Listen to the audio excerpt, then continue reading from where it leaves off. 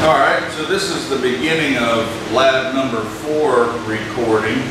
We're going to go over several things in this lab session, so I'd like to make sure that you're taking notes so that you can keep a good record of the process that we go through. That way when you get to the machines, you're going to actually have an outline with good description of what's needed to do. If you take this lab in person, you're still going to have to go through the lecture portion, or at least the demonstration portion, to get released to the machines and be able to do the project under supervision. But this actually gives you kind of a head start. So one of the things that, the first thing that we're going to want to go over today is, on our last lab, what we did was facing operations on the lathe. And on 2 of those components, drawings number 5 and 11, both have chamfers. Now what a chamfer is an angular cut, or a heavy deburr, if you will, on the corners, on the ends and on the corners of those cylinders. Now the call out is 2 by 30 thousandths by 45 degrees. So the 2 just means that it's on both ends. The 30 thousandths is the dimension of both the vertical and the horizontal leg, not the hypotenuse. It's important that you understand that it does not represent the hypotenuse. Even on a 30-degree angle, you have to specify which leg is which for your dimension, but what we're doing here today is going to be a 45 degree. Now, last lab, what we did was talked about tolerancing. And we're going to talk about tolerancing quite a bit throughout these lab series on video. But that 30 thousandths, now I don't have it drawn up here, but you can refer to your part drawings in front of you. If you look at drawing number 11, it should show you that the tolerance for a 2-place decimal, so 0.03, that's 2 digits after the decimal point. That's a 2-place decimal. Should give you a plus or minus 10 thousandths tolerance. And for those still trying to get caught up with the way that machinists and engineers in the machine shop speak, that's a 0.01 plus or minus tolerance. Okay? So that means I can be as big as 40 thousandths and as small as 20 thousandths. Now if I took a part and on one end I made it 20, and I can pretty closely within a couple of thousandths get that, and on the opposite end make it 40 thousandths by 45, the 2 ends are going to look significantly different because this is such a small part. On a really big part, 30 thousandths by 45 chamfer, it's not very noticeable, but you're going to see a big difference. So if I have a tolerance, very similar to if I have a bullseye and I'm trying to shoot either a gun or a bow and arrow, what am I going to aim for? Now if I don't think about aiming high because the gravity pulls it down and all this other stuff, what I want to hit is the center of the target, or the bullseye. I'm not aiming to hit the outside corners, I'm aiming to hit the center of the bullseye. So what we're going to do when we're manufacturing parts is we're going to shoot for the center of the tolerance zone. That gives you error above and below. Now once these tolerances get much tighter, it's going to be even more critical that you shoot for the center, okay? So we have to think about how we're going to set up the machine to be able to put the chamfer on. Now I have drawn up here our workpiece, right here. This is just a simulation of what the chuck jaws would look like around the part. I have it drawn really big so that you can see it. One thing that I don't have drawn on there is the little chamfer or deburred radius that you may have machined on the part with the file. And that's going to account for a small portion of that 30 degrees, but we're still going to shoot for 30. If you remember in lab number 3, I said, don't file so much that you actually file a feature on the part. I wouldn't want to file a groove in the part. I wouldn't want to take a file and file the end and make it at an angle any more than I'd want to file a huge radius, because that's going to affect our ability to be able to put an accurate chamfer on that corner. Okay? On item number 5 later on, and I believe in the next lab, you're going to actually do the threading on that piece. So when we start cutting the threads on it, most of that chamfer goes away. But the reason for the chamfer is so that our die, the tool that we use to cut external threads, has a place for it to kind of lead in and get started on that drill rod. And remember, drill rod is our annealed tool steel. So when I start calculating RPM, that's what we're going to be wanting to look at. So we've got this part. I've drawn in our tool post. After this time, you probably won't see me put in the dovetail holder and the tool post with the nut.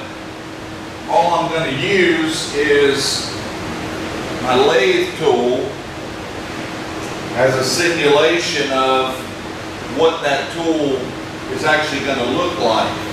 Okay? So I'm going to take for granted that you understand that this lathe tool represents this tool right here. Okay? It's important that you see that. So I'm going to go ahead and erase that, because we have that understanding at this point. Okay? Now, there's several ways that I can cut a 45-degree chamfer. One of the ways is we use a compound feed. That's the axis that we have set parallel to the z-axis, or the carriage direction. We use that to feed in our 10,000ths increments for facing. You can unbolt that axis and rotate it. There's actually a dial on the base so that you can set it accurately to an angular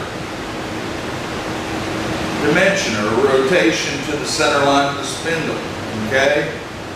Now, that seems very labor intensive for us to work that direction, or to do that much work to try to set up a chamfer that the chamfer only is a lead-in for a thread, or it's only a lead-in to get pressed into the other parts of your crankshaft. Some of that goes away later, and you're going to see that as this series goes forward. So we're not going to put a lot of effort into getting that 45 degrees set up perfectly. In all reality, we could go back into the drawings and say, okay, that angle, if you look at the tolerance, shows me that I have a ½ degree tolerance. We could probably set that angle up to be plus or minus 2 or 3 degrees, and we're still doing everything that's expected of us for the final assembly of the air motor. Okay? Now what I can do, right, I can manipulate this tool. But for starters, if I set the tool up the way I would with a facing operation, I'd want to make sure, if I have an imaginary x-axis line and an imaginary z-axis line, that there's an angle here and an angle here, right? Because the only thing that's going to put the finish on is going to be the tip of that tool. Now this is not terribly critical on the rotation for this, because we're going to move it again.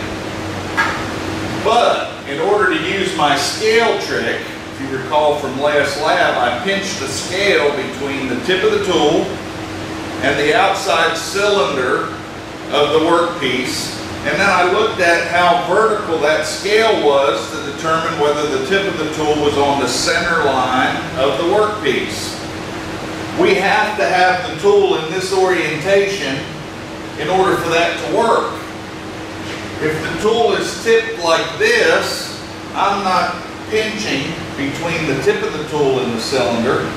I'm pinching between the heel of that angle and the cylinder. That's going to give me a false reading of the center line relationship between the tip of the tool and the workpiece. So make sure that I have my tool post rotated in such an orientation that I actually get an accurate center line when I'm doing that scale trick. Okay? So I believe we've got that. We do our scale trick. We set up center line of the tool relationship to the workpiece, or more importantly, the center line of the spindle, because that's really what we care about, is where the part rotates about. The leading edge of the tool has roughly about a 3/8 of an inch length if you ground your tool accurately. And that's represented right up here on the tip. That's where there's a positive rake angle or a high shear so that the material flows real nicely across that tool. We could actually rotate the tool this way, right? So that the angle here to here is 45 degrees.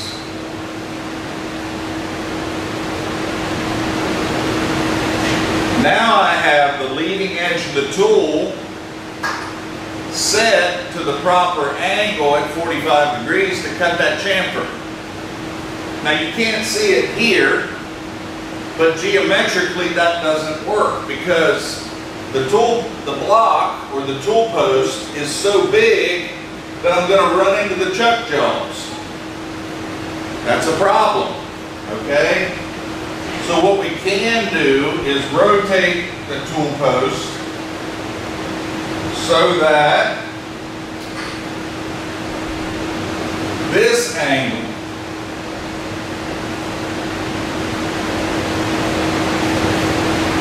is 45 degrees, right?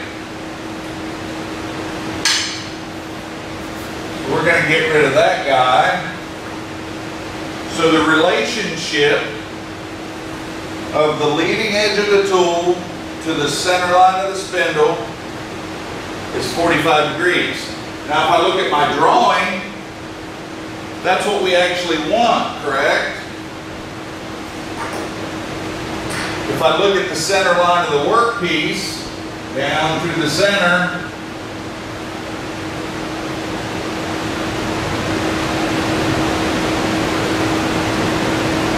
to the angle that we want to cut,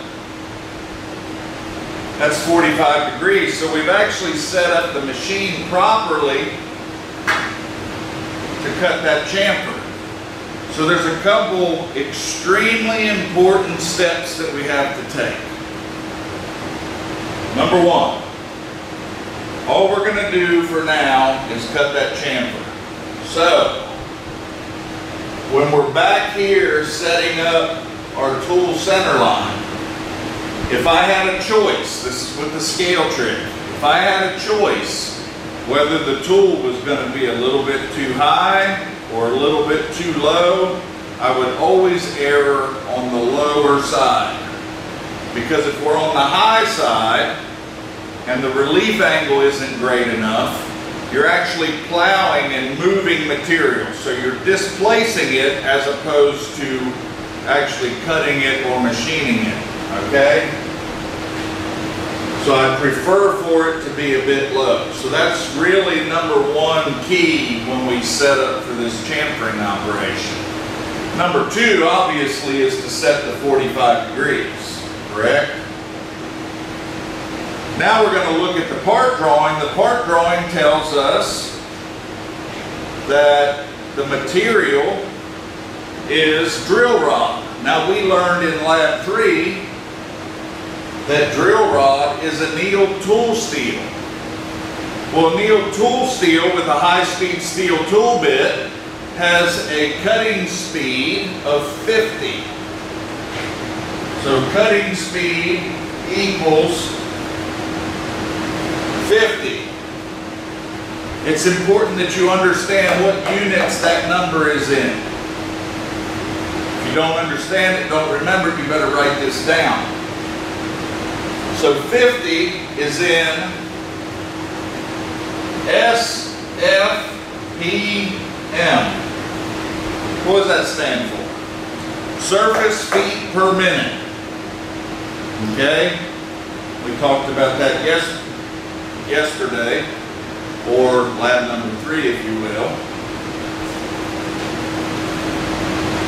50 is in surface feet per minute. So if I had a way of measuring how much distance of that cylinder went past, in a minute's time it would be 50 linear feet. Now the equation that we've derived to get you to an RPM, because cutting speed doesn't tell you anything about rotations per minute, or RPM. So the RPM equals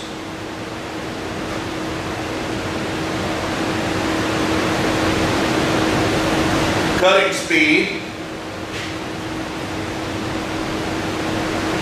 times 4, and all that over the diameter.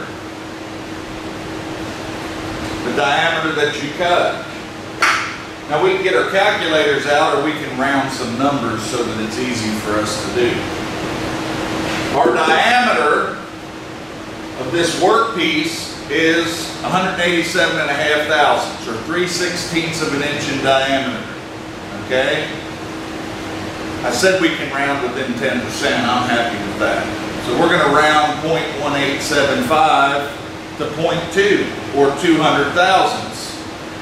Well, if I come over here and do the math on the top, 550 times 4 is 200, right? Divided by 0.2, I get a pretty easy answer. I can do that in my head. So that's 1,000 RPM.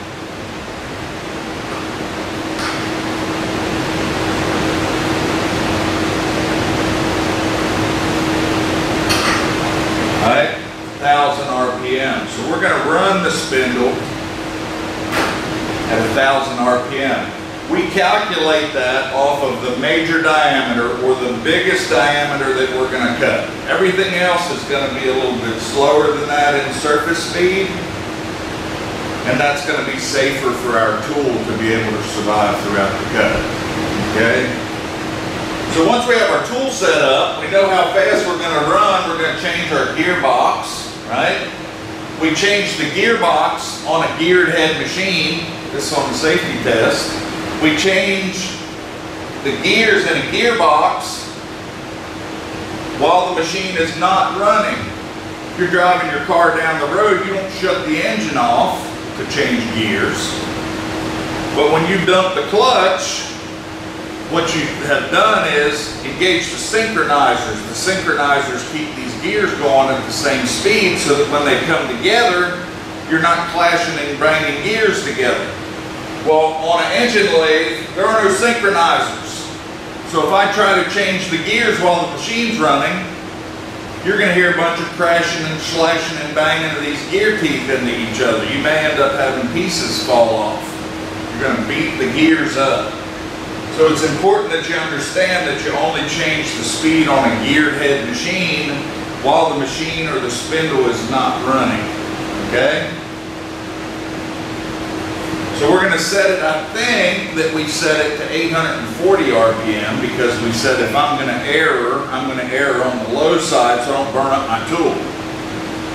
Now the other RPM choice that we had was 1,050 RPM. You're still within that 10% that I allow, so we could run it to 1050 and I wouldn't have an issue with that. Once we get all this set up, if you recall, I moved the carriage with the big hand wheel, but it's a very coarse increment on its dial. So we're going to just roughly position it. We're going to roughly position that tool right at the corner. I want the leading edge of the tool to consume the entire section of that 30 thousandths by 45 degrees. Once you get to the machine and we actually demonstrate that, it's going to be more obvious to you, okay? What's another key factor when we're on the back side of the spindle? So when we're on the front side, we push that lever down so that we have a certain direction of rotation. Now, if I'm on the front side of the spindle, I'm running in what I'm going to call the normal rotation, okay? Normal rotation is something you're going to find on the safety test. That's important for you to remember that term, normal rotation. So in order to get normal rotation, I take that lever on the side and I push it down. Now the spindle is rotating towards me. Well, with the tool on the back side, if the material is rotating towards me, I'm actually bringing material up on the bottom side, right, of the cutting tool. The cutting tool doesn't want to cut that way. All it wants to do is smush the material out of the way as it's running. You're going to turn it blue, you're going to heat treat the material, and you're going to destroy your tool. So that means that I want to be the opposite of normal rotation. So yesterday we said normal rotation is clockwise from the motor end of the spindle. Well, in this case, I want to be the opposite of that. So I'm going to be running counterclockwise from the motor end of the spindle. When we're cutting our chamfers on these two components, number 5 and number 11 is the only chance or the only opportunity in this lab series that you're going to run reverse rotation, backwards rotation, counterclockwise from the motor end of the spindle. Okay? So it's important that you remember that. Once we get the machine set up, we've got the RPM set, we're going to start the spindle. So we're going to take that lever on the side and pull up. When we pull up, it's going to be running the proper rotation. I've got my carriage locked in, so that's the big lock on the top of the carriage. Now I'm going to take my small compound feed, because that compound is set parallel to the Z-axis, or parallel to the center line of the spindle, which is really what I care about, right? Or the ways of the machine. So now I'm going to turn this little hand wheel until the leading edge of the tool just starts. You're going to feed nice and slow because I have better control of it. Nice and slow until I just see a chip curl. And then I'm going to stop. Leave the machine running. I'm going to take that dial on the hand wheel and set it to 0. Okay? When I set it to 0, that's my baseline for this 30 thousandths dimension. Okay? So if I reference it on my drawing,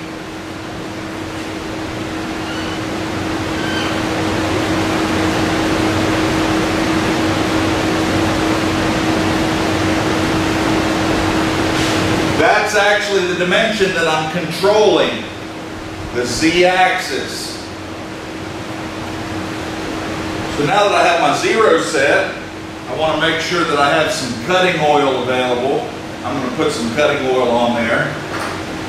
As the machine or spindle's running, I'm going to feed in 30 thousandths. It's going to be generating that chamfer.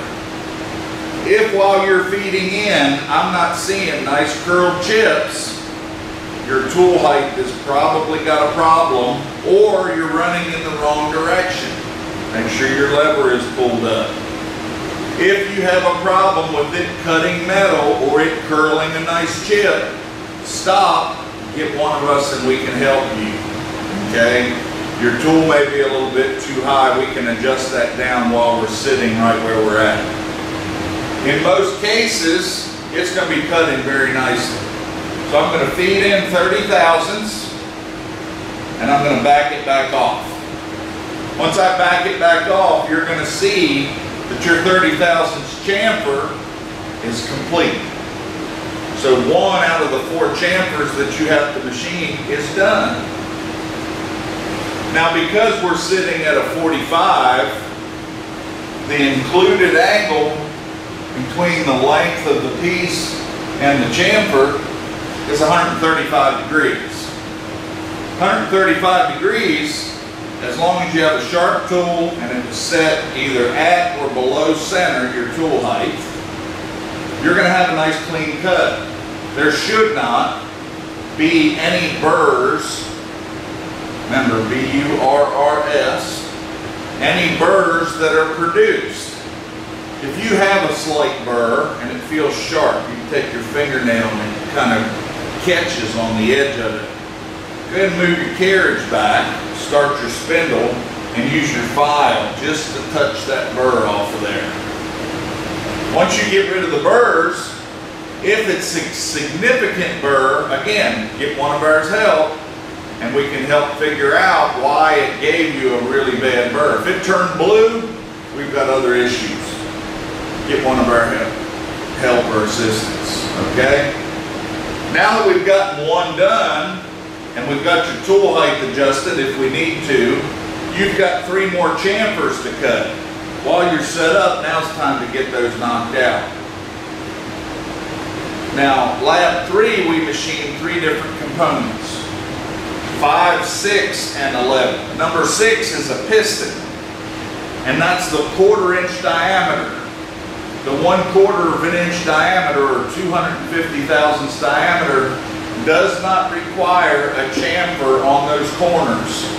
If you cut a chamfer on the edges of your piston, you get to practice again. You get to go hacksaw another piece, face another piece to length, and not chamfer the next one because you've ruined the part. Okay? It may run, but it's not the specification. These drawings, as a machinist, are my contracts. If you don't make something that looks like this and that measures the dimensions with the tolerances, guess what? The guy that wants them doesn't have to pay for them.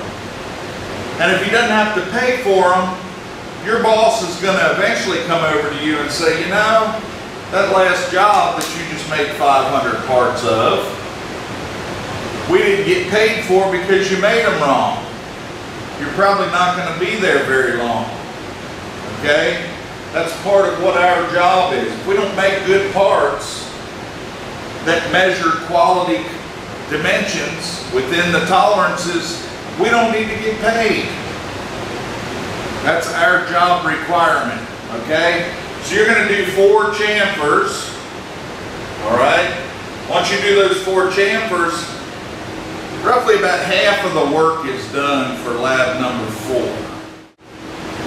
Okay, so now we have all 4 of our chamfers done on parts number 5 and 11. And we're going to move on to the crank component. Now, if you recall when you were drawing these parts in a previous semester, the crankshaft is made up of 3 components.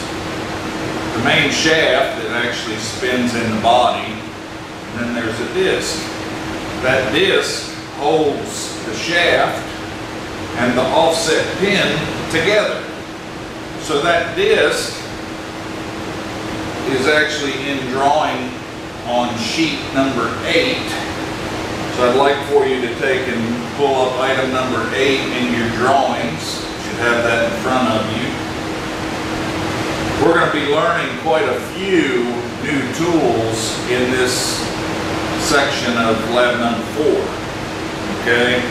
So there's going to be a fair amount of note taking that you should be ready for.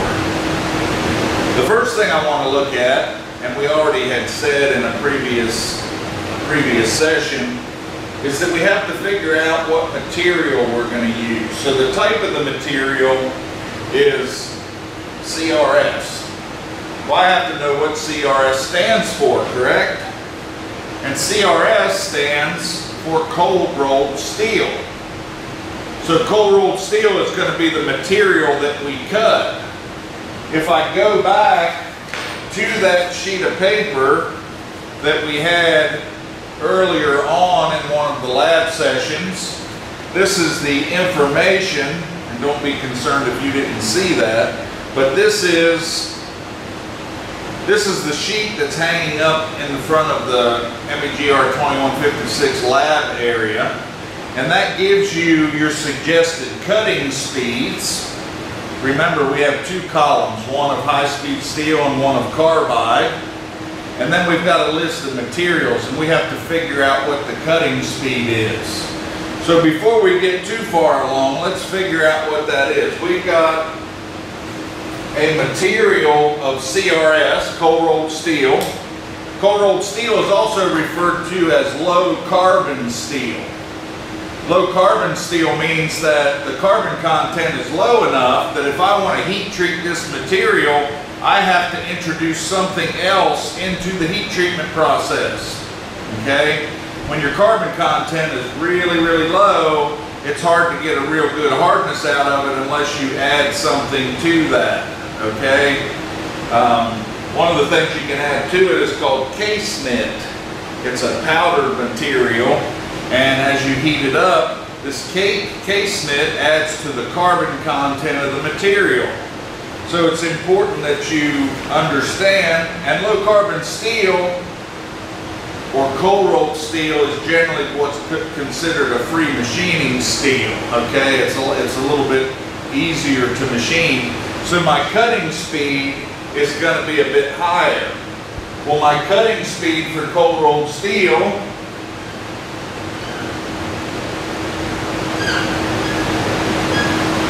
is 100. Now, what's the units that my cutting speed is in? It's in surface feet per minute. Okay, I want you to remember that. So if I look at this drawing, the first thing I have to figure out is what stock am I going to use. We have a whole pile of little bits of material that we saw cut on lab session number 1. Do any of those materials fit into what's required? Well, one of the pieces that we cut was a 1-inch diameter slug of steel. It's cold rolled steel, 5/8 of an inch long. We chamfered both ends of it. Already got that ready, but it's quite a bit bigger than what we care about the part finishing to. So we could use that, but you're going to have a lot of machine time in it. Plus that component is going to be used for the flywheel. So week number 1, we didn't saw up a specific piece of material for this crankshaft component, this disc. So we have a tray full of little slugs of material. They're generally between 4 and 6 or 7 inches long, and they have a specific diameter to them. We'll have to know what that diameter is. So if I go back to the drawing tells me that the diameter, the biggest diameter, is 630 thousandths. Well, if I go over to my decimal equivalent chart, I can go to the decimal equivalent chart and look for something that measures 630 thousandths so that I know the size of material that I need to order. Okay, if I had to make thousands of these, I need to make sure I place the order correctly. If I need to turn down the outside diameter, say we started with the 1-inch diameter, you're putting a lot more labor into manufacturing that component than what's necessary. The outside diameter of this piece is very non-critical. It just needs to be big enough that it holds the pins together, okay? But let's try to shoot for a diameter that's going to work out to be within the tolerance zone. Well, if I called up the steel mill and I said, I want 6 miles of 630 thousandths diameter material, they're going to laugh at you. And they're going to get you to write them a really, really big check. Well, the cost of that material is not going to work out for what we're trying to make here, okay? But if I look on this chart, the closest material sizes that work out are 16 millimeters, which is 629 thousandths and 9 tenths. Well, that works out for my 630 thousandths diameter over here on the drawing. But in a lot of cases, metric diameter stock in the US is sometimes more difficult to get a hold of. So we want to work with a standard inch size. With experience, you're going to figure out what sizes of stock are available.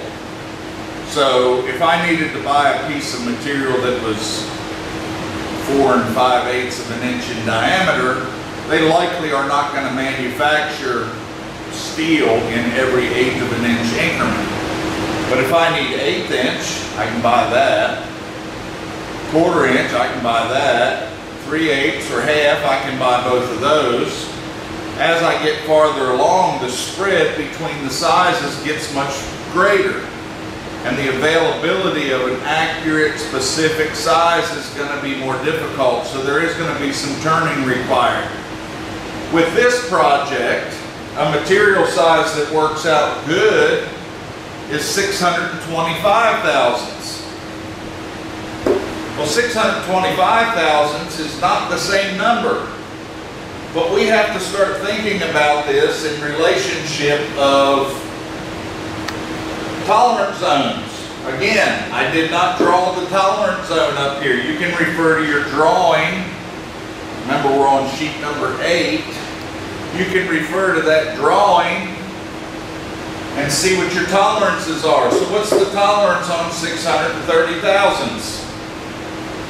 It's plus or minus 10 thousandths. So that means I can be as big as 640 thousandths or as small as 620 thousandths.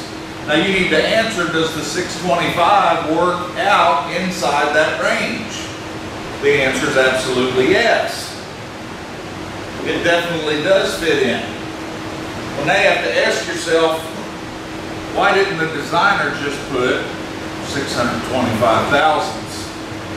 Well, if they did, you look at your tolerance zone, 625 is a 3-place decimal, which tells me that I have plus or minus 5 thousandths now for that size. And I can tell you for a fact that it's not that critical. The diameter does not have to be held within 5 thousandths. In reality, we could put a special tolerance up here by the 630 and say that it could be plus or minus 20 thousandths, which means I have a 40 thousandth spread. That's plenty good enough for this application. But we have the drawings that we've been presented. Okay? So 625 thousandths or 5/8 of an inch is a standard material that you can buy in cold rolled steel. Okay? So now we have our material set up. We have to look at this drawing and figure out which ones of these features can we accomplish using a lathe or a turning machine, right? Remember, a lathe holds the workpiece rotates, and the tool is stationary. All right? So we can obviously do a facing operation, right? We haven't learned about it yet, or we haven't at least seen it during this lab session, but we can put the hole in the center. Putting the hole off center is going to be very difficult for us to do, especially since we've only got a couple of hours exposure to running a lathe. So that offset hole we're not going to accomplish here. Okay?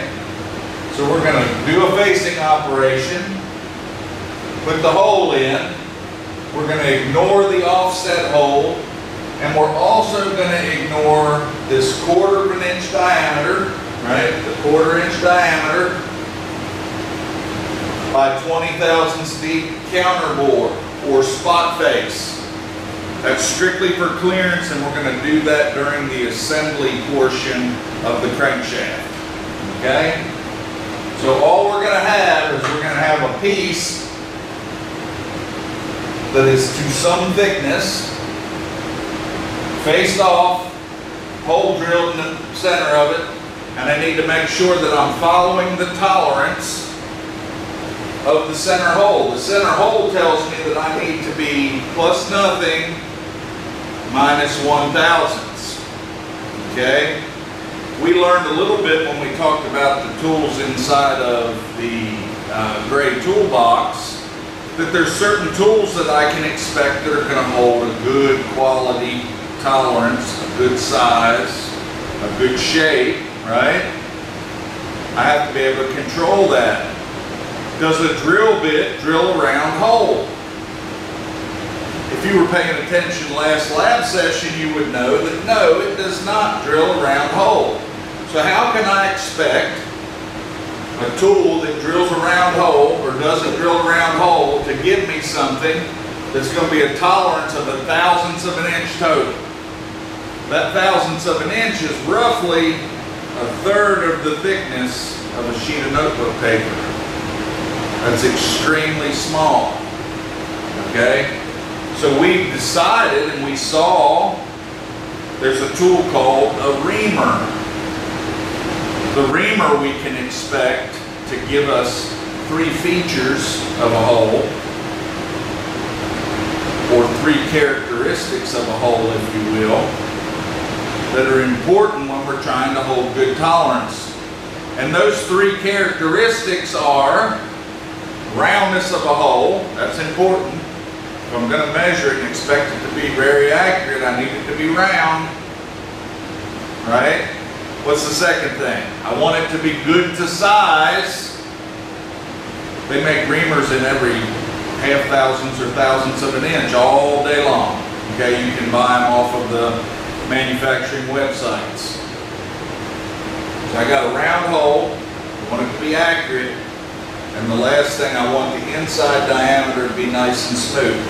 Smoothness on the diameter kind of couples with dimensional accuracy, because if it's really rough on the inside, it's hard for me to say that it's within the tolerance of 1/1000th of an inch overall. Okay? So we're going to go through the steps here shortly on the board before we go to the machine, how we are going to accomplish a good quality hole. Lab 3, we're holding plus or minus 10. This lab, I'm telling you, you're going to hold something that's 20 times closer than that. Plus nothing minus 1/1000ths.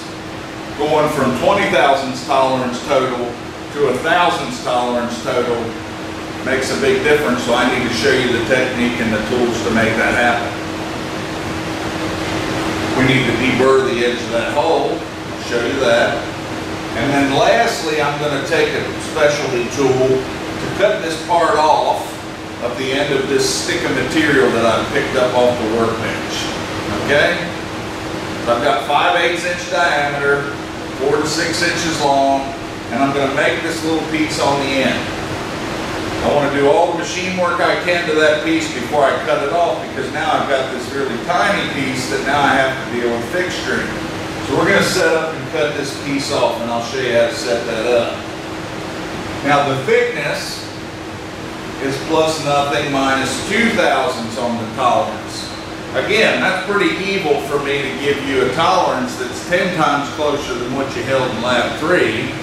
And here we are 2 hours into experience on a machine, okay? So we're actually going to cut this dimension 20 to 25,000ths big.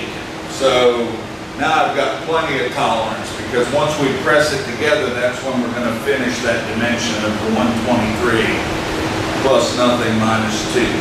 Okay?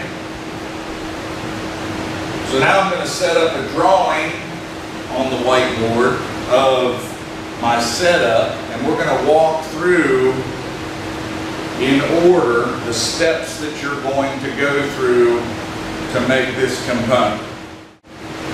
So you'll see on the board behind me that what I have set up currently is a piece of the 5/8 inch diameter cold rolled steel in the chuck. Again, these are the chuck jaws simulated. All right. This is referring to drawing number 8. The material, cold rolled steel with the high-speed steel tool, gives us a cutting speed of 100 surface feet per minute. At this point in the lab, if you were taking the lab session, we would expect that when you come in, you'll go ahead and grab your key, grab your gray toolbox, because we're going to start using our gray toolboxes now. Go to your machine and try to get it set up so that when the lab session or the lecture starts, you're actually ready to go. So what is expected when you set up your machine is to, number one, lubricate the machine. We expect that every time you come into the lab. So you'll get some of the lube oil and hit all of the detailed lube spots on the machine with those little brass pieces with the steel insert inside. It allows oil to get down into that cavity. It doesn't take a lot of oil, and we went through that with you already in a previous video. I would expect that you would load your cutting tool up, okay? Make sure it's oriented in such an orientation that the only thing that's going to touch an imaginary x-axis line, imaginary z-axis line, is the tip of the tool. That tip that we honed that radius on is going to be the only thing that leaves the surface finish at the end of the manufacturing process for that component. Once it's oriented properly, I'm going to bring that tool over and do my scale trick. We should all be getting pretty good at that. This will be the last time in my lab that you see those imaginary lines set up, okay? There are certain things that I expect after I show you a couple times that you kind of carry along with you. So I've got this tool set up. I'm going to do my scale trick. I want to make sure that I get it as close to center as possible, okay? Close to center as possible. So now we're going to back up. What you're going to notice on a lot of the pieces that we saw cut, it's kind of flat across the end. It's got saw marks on it and deburr marks on the edge, but it's relatively flat. What you're going to see here is you're going to see the remnants of whoever the last student was that made one of these crankshafts discs, okay? So there's the remnants of a drilled hole, and this little conical shaped piece that sticks off is what the parting tool, and you're going to learn about that this lab session. It's the tool that actually cuts the little disc off the log, if you will, okay? So that little conical shaped section is what the parting tool leaves behind. Okay, so I want you to kind of understand that. So once we get it set up, we know what our cutting speed is, so we should be able to calculate our RPM from the cutting speed for a facing operation, right? So if I take 4 times the cutting speed, so this is our formula, right? We'll write it down. 4 times the cutting speed, 4 times 100, which is 400, divided by the major diameter of this workpiece. The workpiece is 625 thousandths. I'm going to round, so I'm just going to say it's 600 thousandths, okay? So if I say 400 divided by 0.6, I'm going to get 666 RPM. The 6's just keep on going, right? So 666 RPM. I'm going to find the RPM that fits, that works out to be the closest to that 666, within 10% above or below should work out just fine for me, okay? Now I'm going to do a facing operation. Now what do I need for my facing operation? Obviously I need my lathe tool, I need my cutting oil, and I'm going to need a file when I get done facing that section. But because of the remnants of this drilled hole that's still in the log of material, I want to face enough off. I want to face enough off so that that drilled hole goes away. Well, you may come back and say, well, Mr. Brian, the hole's already started. Why can't I just use it? Well, you're going to find, depending on how much machine work that you end up doing, that a 3-jaw chuck, which is what we use to hold the workpiece, doesn't always run perfectly concentric, okay? Besides the fact that it's not going to run perfectly concentric, and the outside diameter of a cold rolled steel piece of material is not perfectly round. If I put a workpiece in the chuck, I drill a hole. Say I even ream the hole so I know I have a good surface to measure off of. And I take it back out and I turn around and put it right back in. If I chuck down on it, your luck may be better than mine, but my luck says that it's not going to go back exactly where it was before. Students use these machines. Novices, if you will, use these machines. If we had a chuck and we took it off the spindle and we dropped it on the floor, it's going to affect the chuck. It may not affect it so much that we can't use it, but it's going to distort the shape of the chuck. It's going to distort where the center line is in relationship to the spindle.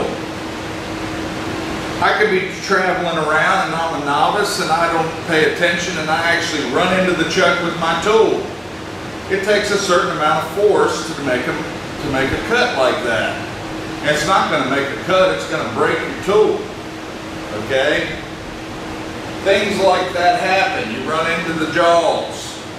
You get material stuck in between the chuck jaw and the outside diameter of the workpiece. All that's going to affect the accuracy of how well it runs concentric. Not repeatability, but the accuracy of how well it runs concentric. So that's why I ask that you face enough off that you get rid of the drilled hole. You get rid of all this mess over here and the conical shaped piece on the end. We're going to be running at roughly 660 RPM, right? We're going to take depths of cut with our Z-axis around 10 thousandths per pass. It's going to take a little bit of time, but it's going to go relatively quick, right? So you're going to take little slivers. There's a 10 thousandths, there's a 10 thousandths, there's a 10 thousandths. And you're going to eventually get to the point where the whole end of the part is completely smooth, right? So now we have a smooth end of our workpiece. Okay? Remember, the way we actually make a facing cut is we come in and touch and back off. Spindle's running while you do a touch off. Now we're going to take our hand dial back here, right? And we're going to set that dial to 0. Once we set our dial to 0, we're going to move in 10 thousandths. So move in, and we're going to face in just past center, and then feed back out. Just past center, because that little center defect I want to make sure goes away. Now we're going to stop the spindle and take our fingernail and make sure that that center defect is gone. If it's not, it's directly because of the centering process, right? And we also have made sure, because we're pros at this point, that we have to be running normal rotation. Normal rotation is clockwise from the motor end, lever down, right? This is where your notes are going to start. Process number 1, facing.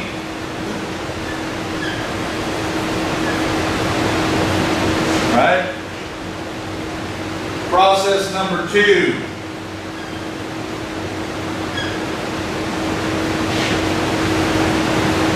if we don't know what process number 2 is, I like drawing these little pigtails, and it gives people an idea of what needs to be done. It needs to be deburred. Okay? Do that with the spindle running, the 660 RPM roundabout is where you're going to be doing that. Those pigtails go away. No sharp corners. Okay? So now we have the face completed. So now we have to start talking about putting the hole in. This is drilling operations. There's a tool that we talked about last lab when we went over our toolbox. I'm going to get rid of that center line a little bit. I'm going to show you that tool. That tool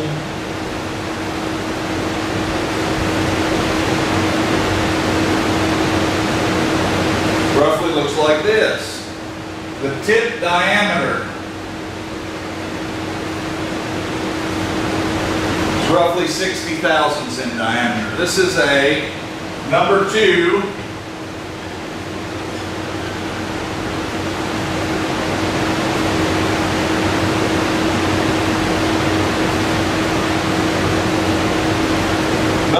center drill.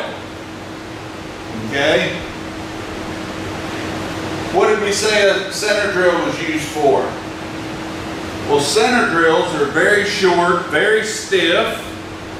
They actually don't mind cutting at the center because they're ground in such a way that there's not a lot of web or thickness of the center of the tool that just has to plow material out of the way. They actually cut relatively freely.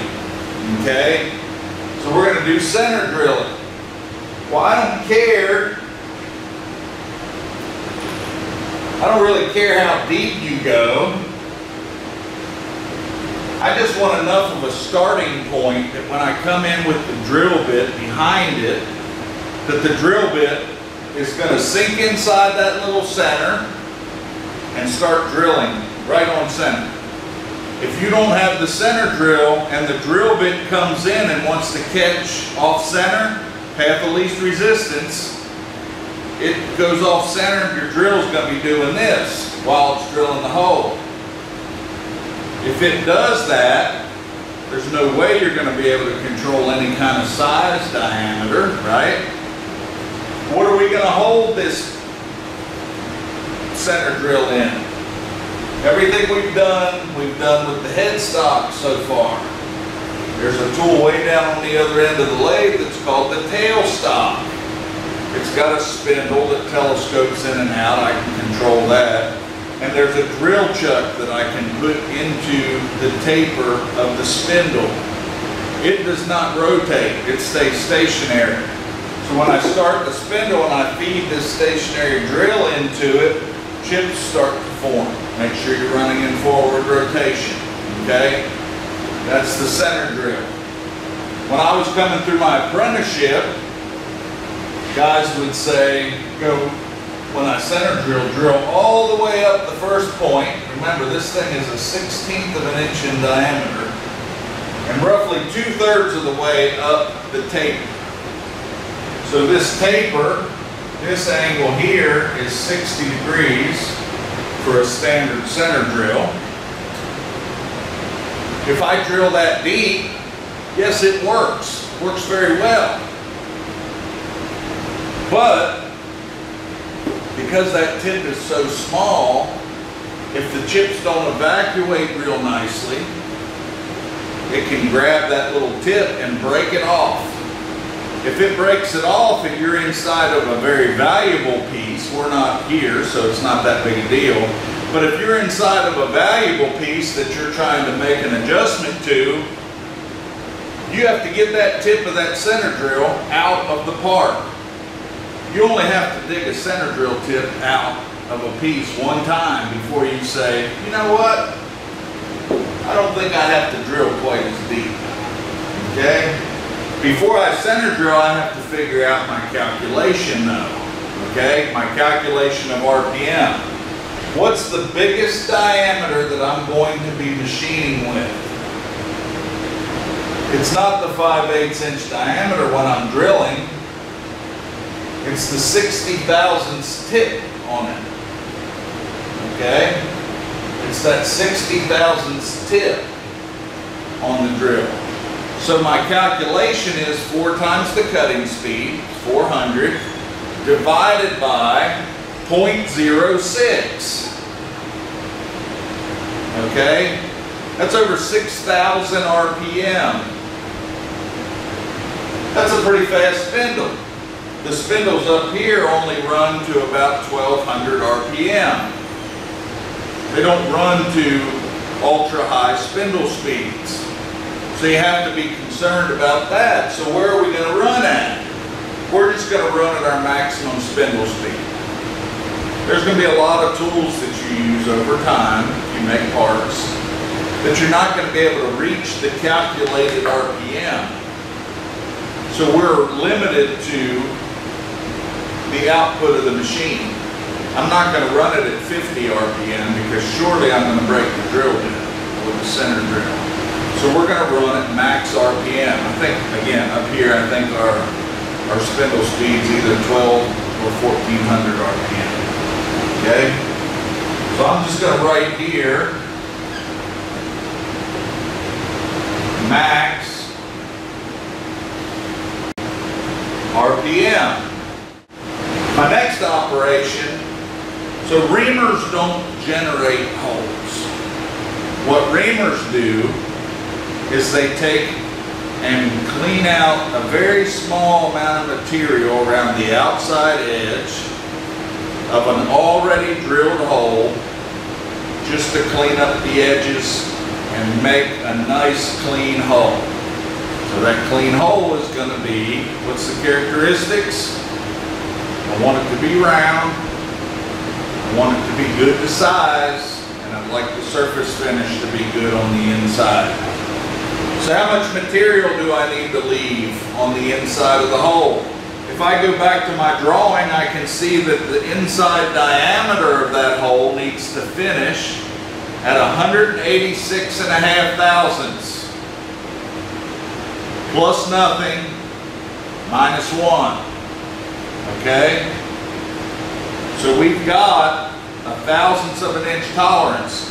But if I take my nominal dimension, the 1865, 186.5 thousandths, I need to know how much undersize I need to drill that hole. And a good rule of thumb for the sizes that we're going to be working with is you're going to want to drill 8 to 10 thousandths undersize. So if I take 186.5 and I subtract 10 thousandths, I get 176.5. I can be within about 2 thousandths of that, so that I'm minus 8 to minus 10. So if I go back over here to my decimal equivalent chart, and you likely aren't going to be able to see the numbers on this chart, but I'm going to find something that measures something around the 176.5 thousandths diameter mark. Well, in this case, a number 16 drill bit is 177 thousandths in diameter. That's within 1/2 thousandths of what I've just done the math to be. Okay? So the next operation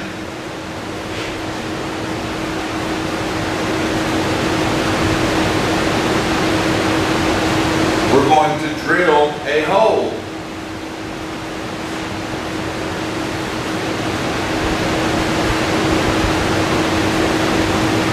That's a number 16 drill. Typically on a drill bit, there's a couple different ways that you can use to decipher what the diameter of the drill bit is.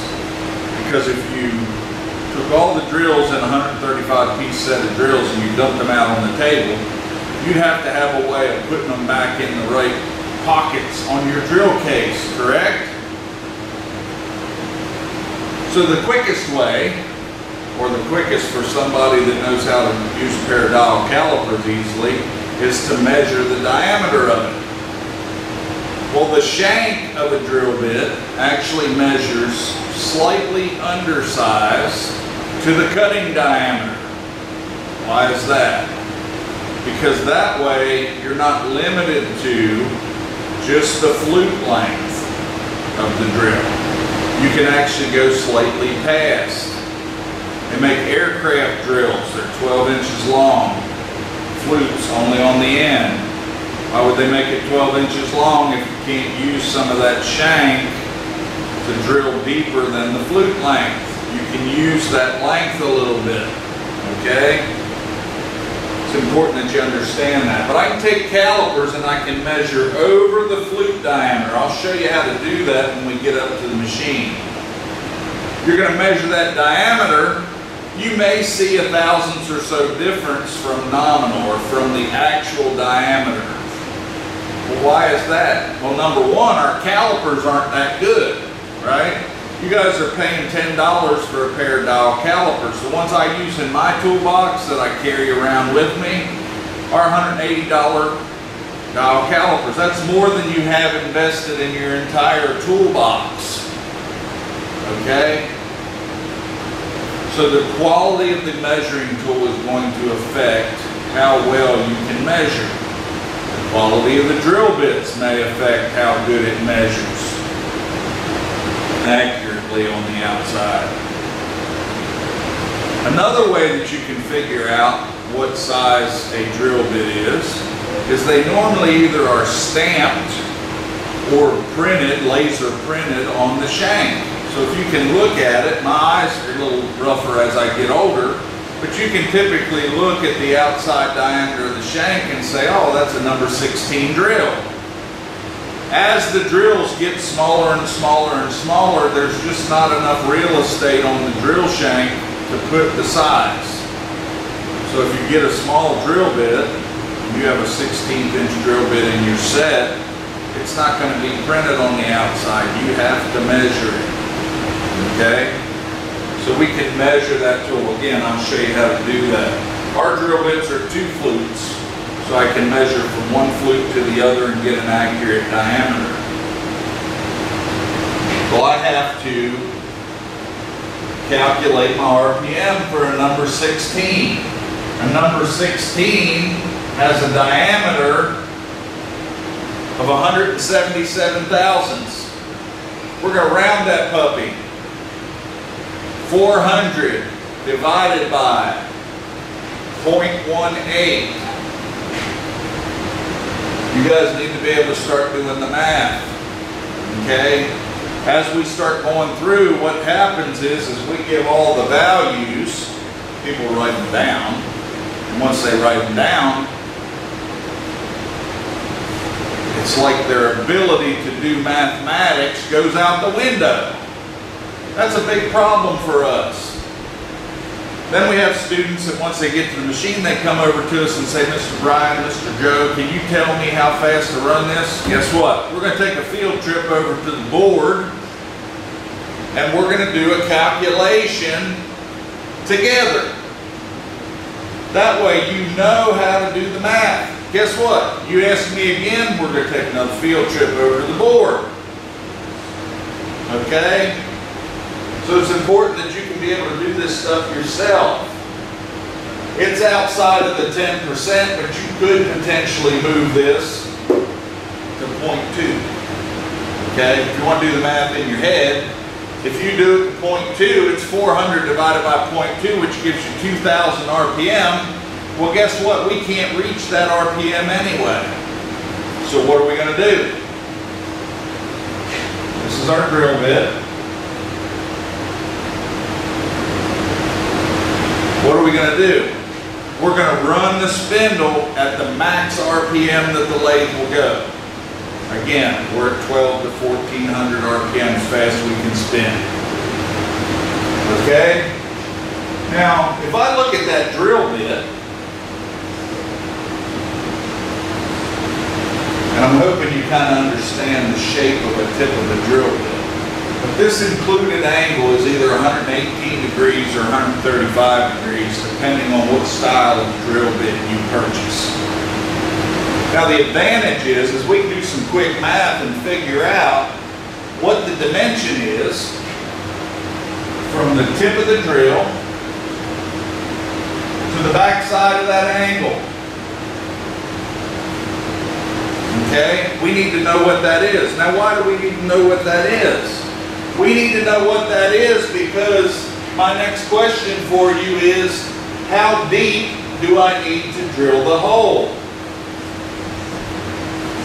Well, I need to drill the hole deep enough that I get through the part. Do we agree? Absolutely. We said that we're going to part this piece off at roughly 150 thousandths in length. That's going to be our 20 to 25 thousandths over the finished dimension. Write that down if you haven't already. I'd like to roughly cut this piece off at 150. So that's going to be the minimum depth. Plus the drill point, right? Plus another thing that you've not seen yet. This right here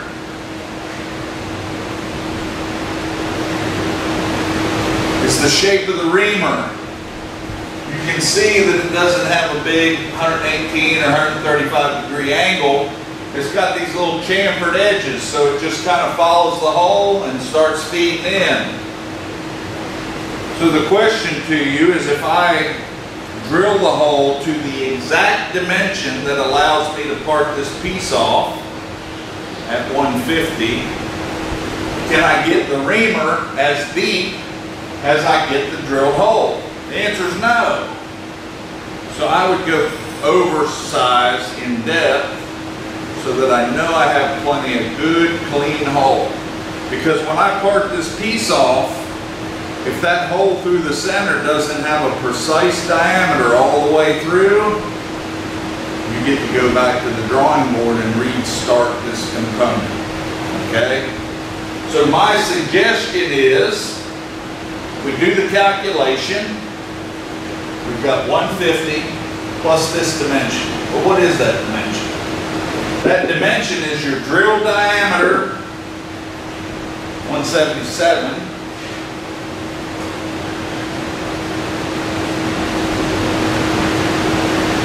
divided by 3. Okay? So we're going to say what? That's 59 thousandths. No, it's a little bit more than that. If we round it to 180 divided by 3, that's definitely 60 thousandths. Okay? So 60 plus 150 gives us 210. I'm going to add another 100 thousandths to that. That way I know I can get my reamer deep enough. Okay? So I would say we would just go to 300 or 350 thousandths in depth. So we're going to drill. I'm going to say Z minus 0.35. That'll give us the depth. And that's when the tip of the drill touches the part, set the dial on the tailstock to 0. 1 revolution's 100. So it's 1, 2, 3, and then a half turn. That'll give us a hole.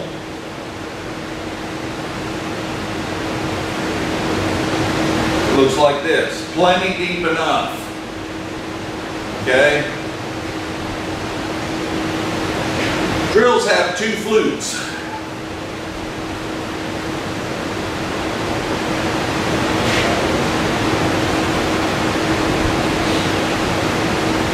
So the 2 flutes, even though they're evenly distributed, they're at 0 and 180 degrees, they like to kind of walk around a little bit. Why is that? If you ask yourself why, it's because if those two flutes are not ground by the manufacturer exactly evenly, if the material doesn't tear and cut exactly evenly, your forces change. The forces change, and it forces that drill to kind of be all over the place. It's still roughly on center, right? But it's not a great hole, okay? What a reamer has in store for it, our reamers that we use in this lab, the small ones, smaller than what we're using today, have 4 flutes. And the ones we're going to use today are 6 flutes.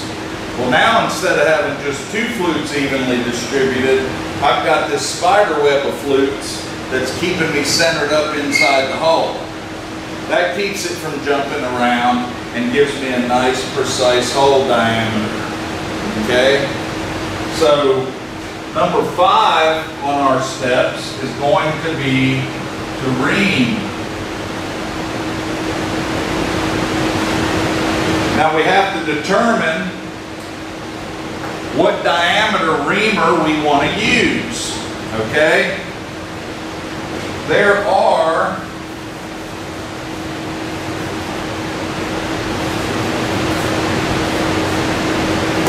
There are 5 different reamers in your toolbox. I'm going to write out what those diameters are.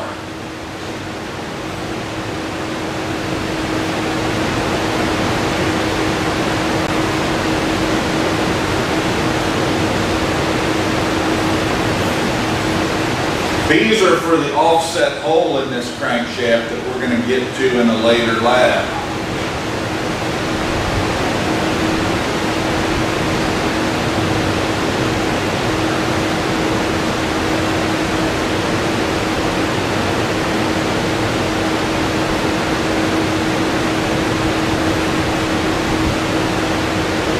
They are the 5 sizes.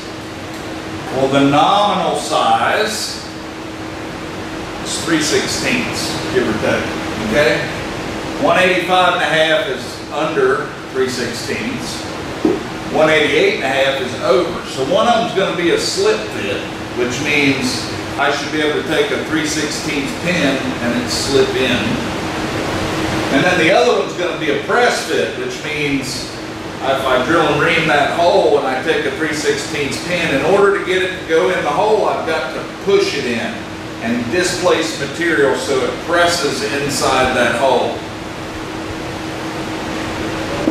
3/16 in its decimal form is 187.5 diameter, okay? So it should be obvious to you that the .1855 is going to be your press fit.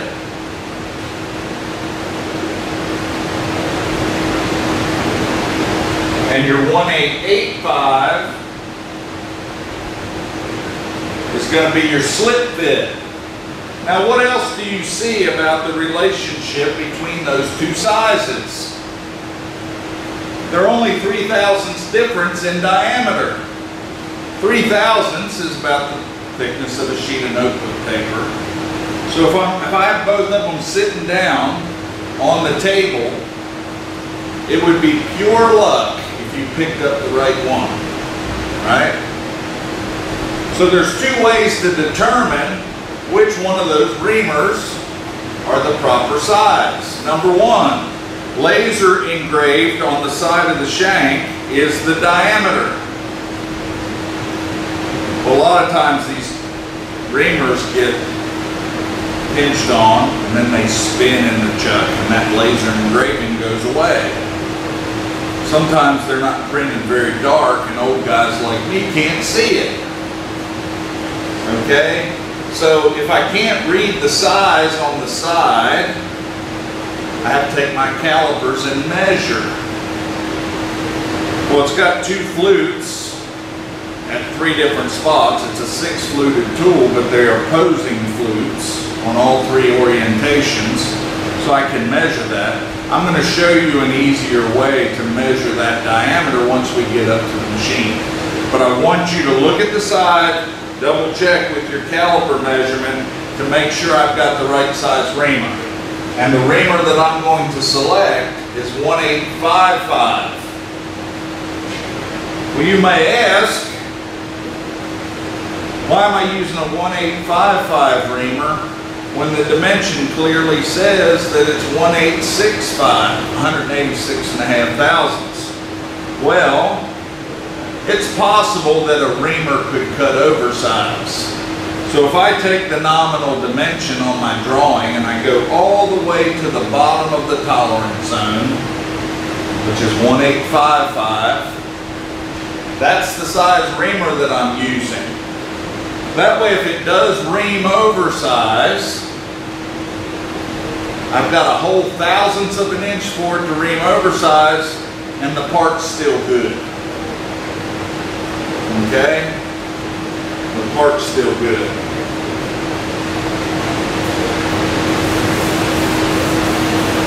So we're going to ream. I'll repeat that diameter size. Diameter 1855. How deep do I need to ream? I'm going to say Z minus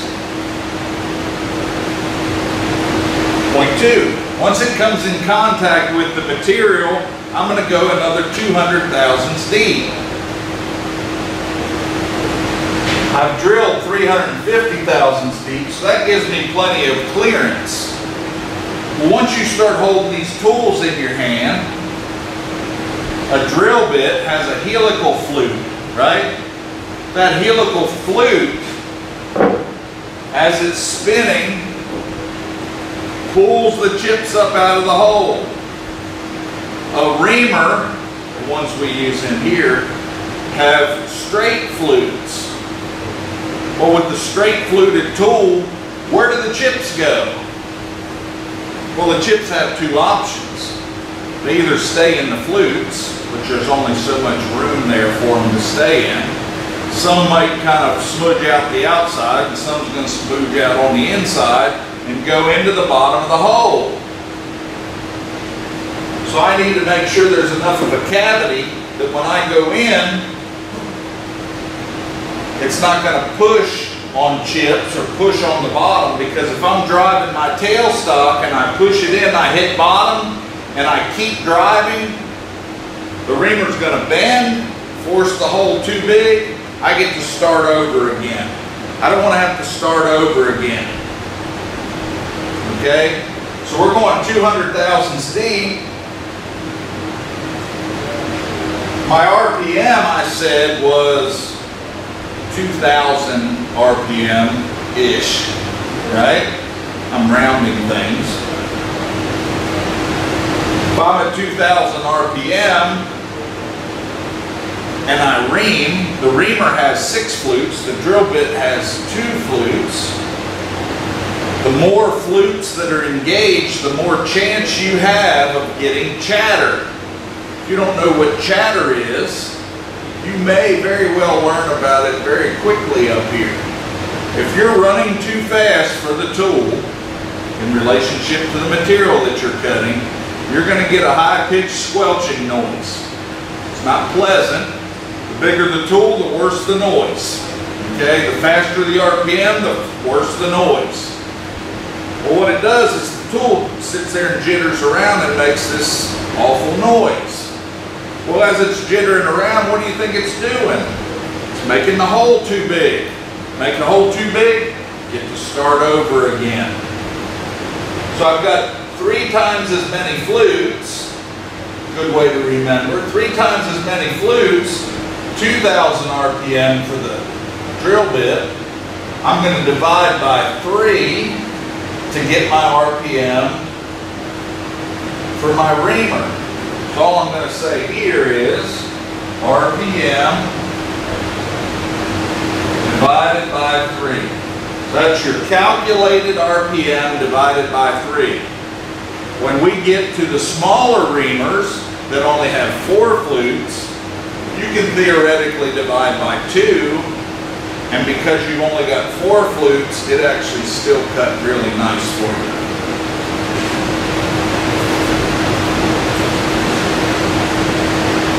As we move forward, you're going to see drawings very similar to this. Set of drill, drill bit, reamer. You have to understand the geometry of each one. You have to understand how to measure each one, how to calculate the RPM for each one. But at this point in the game, we're done with the tailstock. The tailstock we're finished with. Okay? So in reality, you should have a hole in the end of the part that looks like this. A drill hole to a certain depth.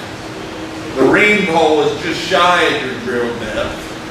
And there may be some chips kind of jammed down in the bottom because that's where the chips went. Right? When we pull the reamer back, we have this little tool, and I'll show you when we get to the machine. It's called a go-no-go gauge.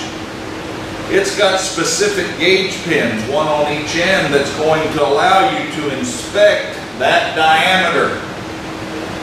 The go side, which happens to have a green collar on it, should go in the hole. That means that it's big enough. The red side has a bigger pin in it. Again, it's got a red collar on it. That's called the no-go side. You should be able to flip that around and that pin not even start in the hole. If it goes in the hole, I'll let you guess. Okay, I'll give you another second. You get to start over again. The hole's too big. Okay? A couple things could have happened. It may have chattered, wobbled out a bigger hole. Most likely thing that happened is you picked the wrong reamer.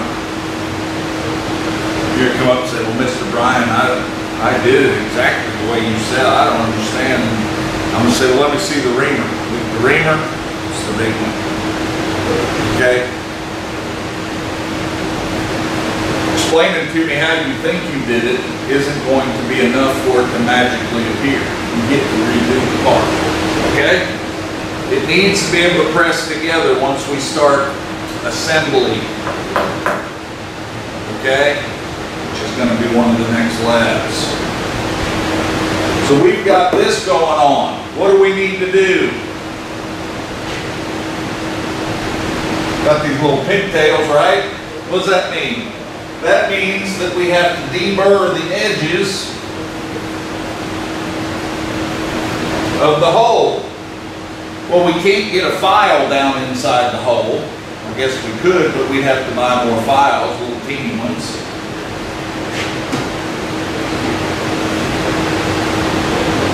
When we were going through our toolbox, we said there's this tool called a countersink. It's 82 degrees included. We have some 90-degree ones, but you can actually take and push it up there with your fingers without the machine on and spin it inside the hole, and it chamfer the inside of the hole for you. They're 6-fluted, so it only takes a part of a revolution to get the burr off. If you're not pushing hard enough, you may have to spin it a couple times. But 1 or 2 quick spins, it should deburr the edge of that hole. This is our countersink. So I'm going to say, after we ream, item number 6, or step number 6, is deburr with your countersink.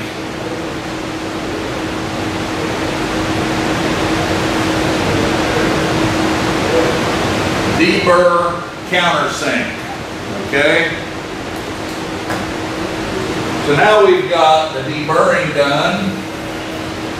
We've got a little chamfer on the edge of that hole. Now we have to set up to do a parting operation. The parting operation,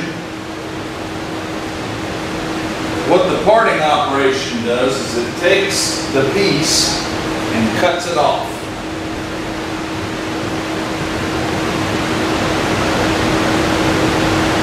Now, how thick did we say we want to cut that off? We said that we would like to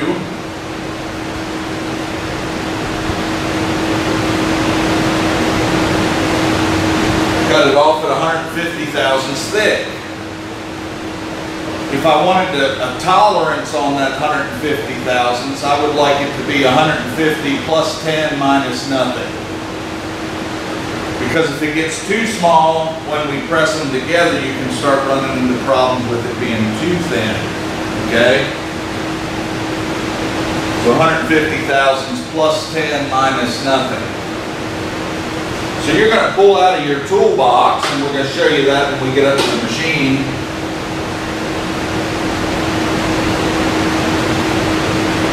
There's a tool that's a high-speed steel blade, long and skinny. The ones that we purchased are, I think, 1/8 of an inch in thickness, maybe 3/32, but we'll double check that once we get up to the machine. We'll just assume they're 1/8 of an inch thick. Okay? Now this semester, we've purchased some carbide indexable ones. You're going to be the first folks to see the carbide indexable ones to get used. But just for visuals down here,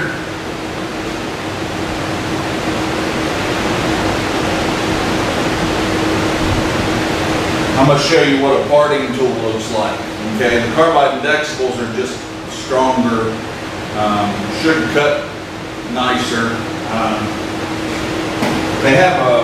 They're 1/8 of an inch thick here, right? We've ground a slight angle on them. Okay? If I were going to use a knife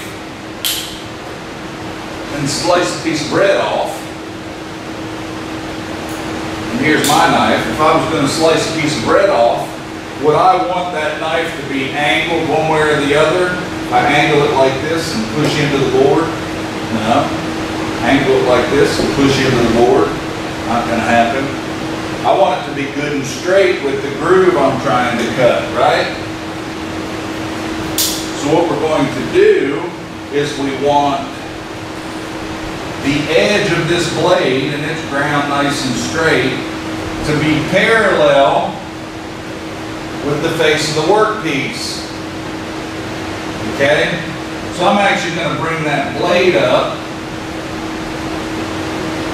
loosen the nut on my tool post. I'm going to bring the carriage and the cross slide up until I can just bring the edge of it up to the side of the workpiece, because this face surface represents the straight line axis of the x-axis. Okay? So once I get it straight, I'm going to lock my tool post down. That big nut up here on the top, I'm going to lock that down with a big wrench. That way it doesn't move. If this tool is not straight to the machine or straight to the x-axis, you're going to cause a lot of heat. You could break the parting tool, but you're definitely going to cause some issues to your workpiece. And if you cause issues to your workpiece, that means that it's going to give you problems as we start assembling things. Okay? So once I get the blade set up, that parting blade set up parallel to the axis, I'm going to bring my my left side of the parting tool blade up until it just touches the face of the part. So I'm going to lock my carriage in, and I'm going to feed with my compound while the spindle's running until it just touches the face of the part. So I say while the spindle's running, well, how fast do we want to run the spindle? There's not really a calculation that I can give you for that, but experience tells me, we're going to say parting,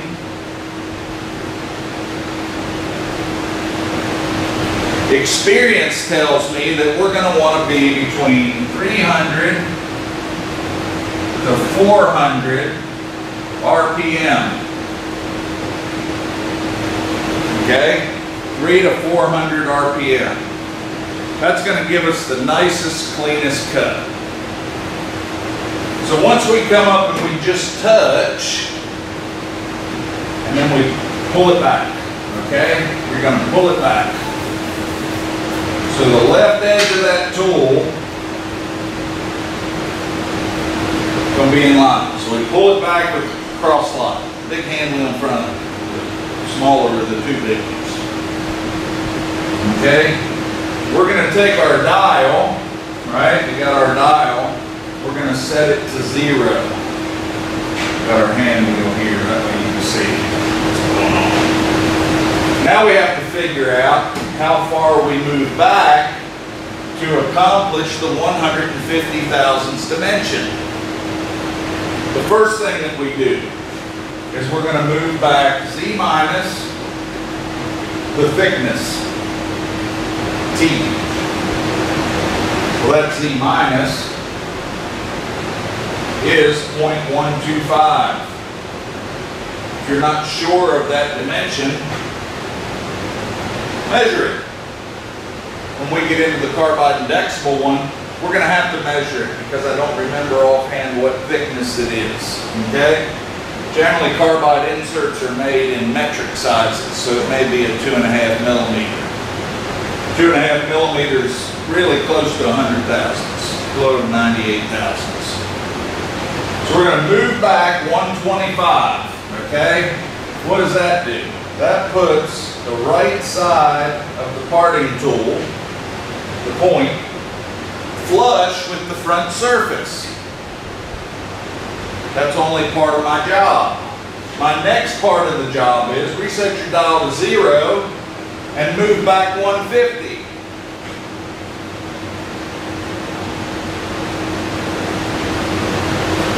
150 thousandths. So what does that do? That takes my parting tool blade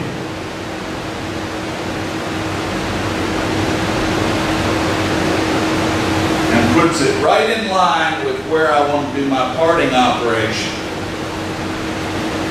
Remember, 3 to 400 RPM.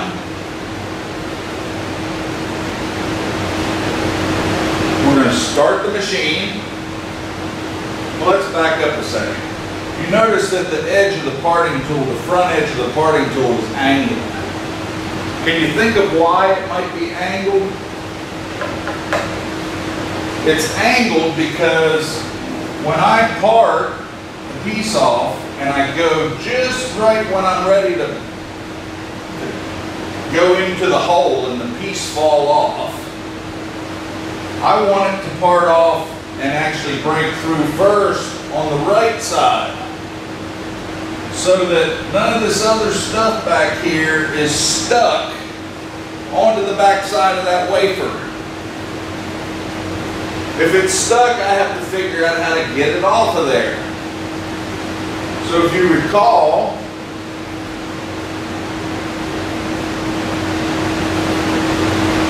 remember this shape, that conical shape? That shape comes from this blade going in, this is the angle, parting off on the piece, and now when it comes off, it's clean. We could easily do this, right? We can part all the way through. I'm going to show you a quick little trick. If we go in only part way, so I'm going to take my blade, and I'm going to go in part way. Right? That's going to give me a shape that kind of looks like that. Okay? And then I'm going to back my parting tool back out. Once I back my parting tool back out, there's a burr hanging right here. That little burr, I need to get it off of there. So I'm going to stop my parting operation. I'm going to take my file, and I'm going to deburr that corner. I want to get that burr off there. That burr needs to go away. If you're taking my lab class, the burr needs to go away because that's what you're going to get graded on. The absence of burrs is what you're going to get good grades for. So I need the burrs to go away. All right? So I take my file and I deburr it. What's left to do? Start the machine, part the rest of the way off, and now this little penny-shaped piece is going to fall down. You might want to give it a second before you grab it. That little penny piece, that little disc, gets hot, especially if your tool's not set up just right. Okay? So if it gets really hot, let it cool off a little bit. I have an advantage. I can put it in my hook, blow it off with the air hose, and now I don't have to worry about how hot it is. Okay? So let that thing fall off. We're done with the workpiece. Take it out, clean it up, put it back in the center workbench so that the next person can use it. That little disc, the only thing left to do is check it for burrs. You're probably going to have to hold on to it. You might have to put it in a vise and take your countersink and countersink the back side of it, because that's the only feature that we haven't deburred yet, right? Once it does, I'm going to take my go-no-go gauge and I'm going to make sure it goes all the way through the green side. I'm going to make sure that the red side doesn't start either direction. If it starts either direction, you got to bring it to one of us and say, is this still going to work? And only in a very small percentage of time can we make it work. In most cases, you're going to have to go back to the drawing board and remake it, okay?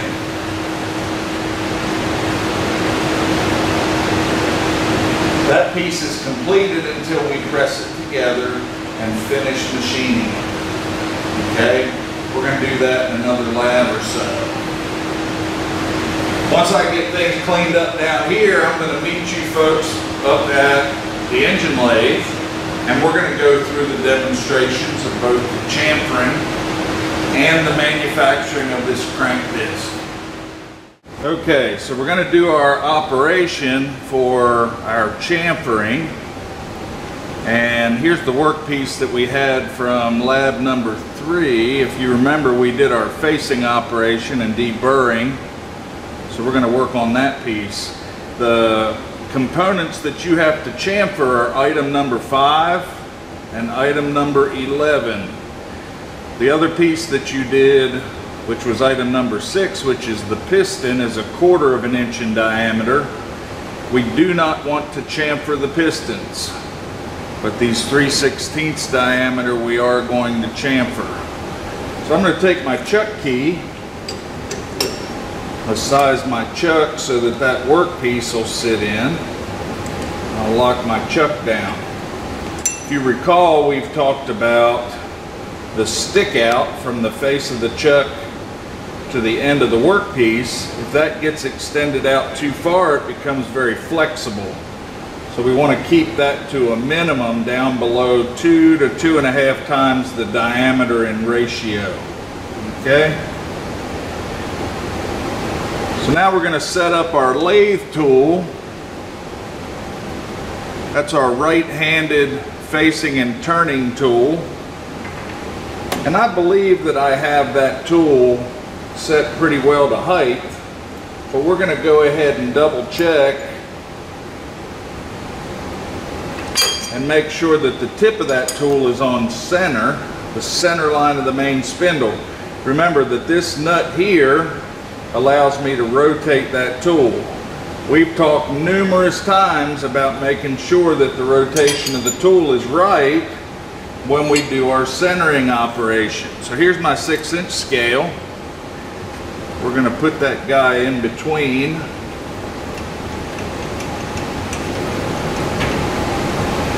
We'll put that guy in between the tip of our tool and the workpiece, the cylinder of that workpiece. So when I pinch that, what I'm looking at is how vertical it is to the ground. Well, the ground surface is this surface of the cross slide, okay? We had our combination square set up like this so that we have a reference that we can look at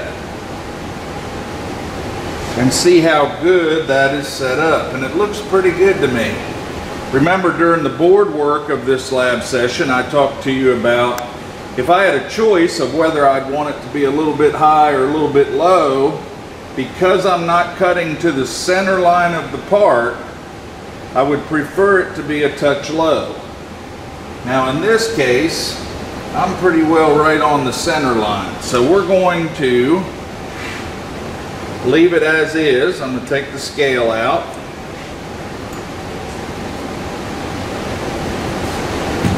Remember, on the part drawing we have a dimension 2 times, so it's on both ends, 30 thousandths by 45 degrees.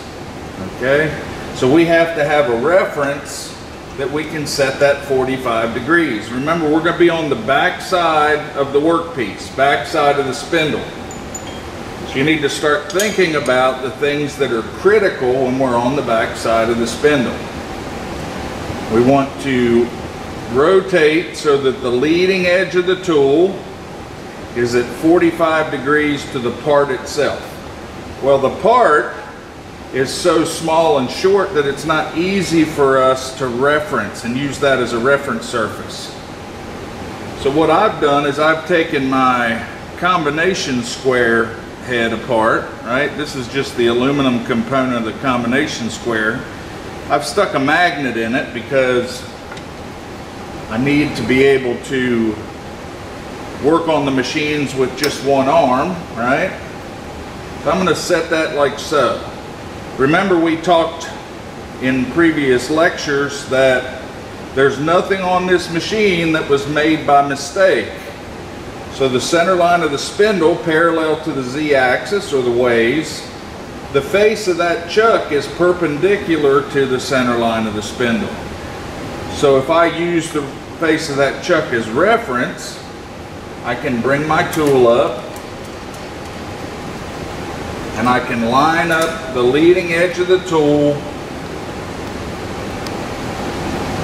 with that 45 degree angle. Okay, I want to make sure that you can see that. 45 degrees, leading edge of the tool. Once I get that set, I'm going to lock that down.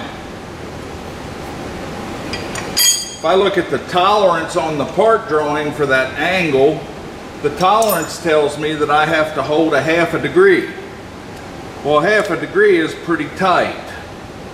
But if I can hold my combination square head up against this surface, it should be relatively easy for you to hold something close to a ½ degree. So now I'm going to take that tool, move my cross slide back, far enough back that I'm on the back side of the part. Now, one thing that I don't like when I move that far back is you can see that I've exposed the lead screw. Move that handle so you can see a little better. But there's a window here that has opened up. So if I take this blue towel, and this is just what I like to do, I'm going to cover that hole up so that when any oil or chips start flying around, they don't go down inside and start giving us problems on that lead screw. Now, we've talked about calculating our RPM. Remember, I'm the guy that likes to round things, okay? So we have annealed tool steel, right? That's a cutting speed of 50. Cutting speed of 50 is 50 surface feet per minute. So the calculation is 50 times 4, which is 200, divided by the biggest diameter that I'm going to be cutting. Well, the largest diameter I'm going to be cutting is 0.1875 or 3/16 of an inch. So I'm going to round that to 0.2. So what we're going to say is 4 times 50 is 200 divided by 0.2. That gives me an RPM of 1,000. Now in the previous lab, we actually ran at 840. So 840, if I look at the chart on the front of the headstock, this is the headstock.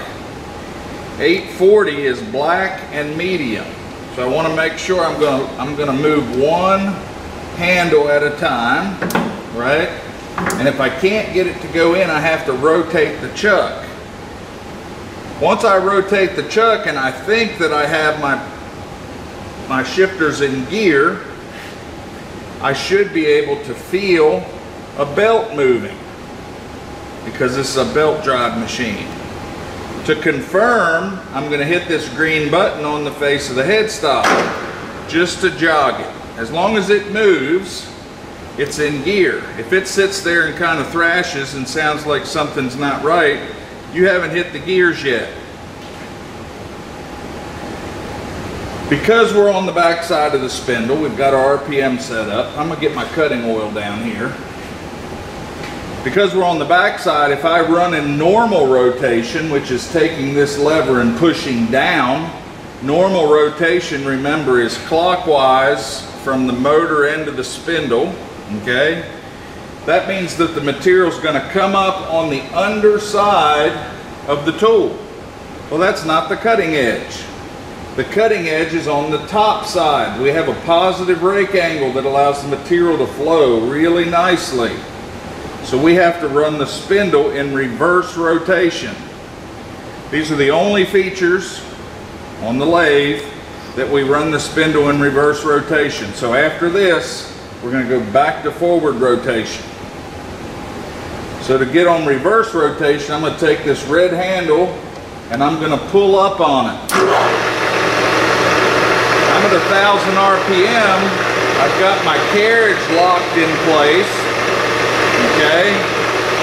Now I'm going to take my compound and bring it in until I just start to cut some metal on that back corner. Now I saw a little bit of fuzz of metal starting to cut. So at that point, I'm going to take my dial here. Notice that I'm not turning the hand wheel. All I'm doing is rotating, sorry about that, rotating the dial, right? I want to make sure that the handle doesn't move, and we can retouch that off if we need to. We're going to do that while it's running. I'll double check that when I start the machine back up.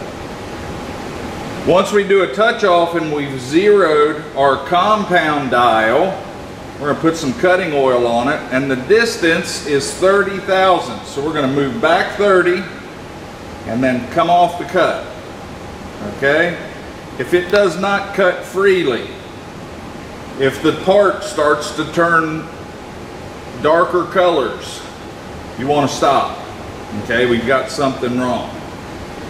So let's go ahead through this cut. I'm going to demonstrate this twice so it becomes very clear to you how we go about doing this. Reverse rotation.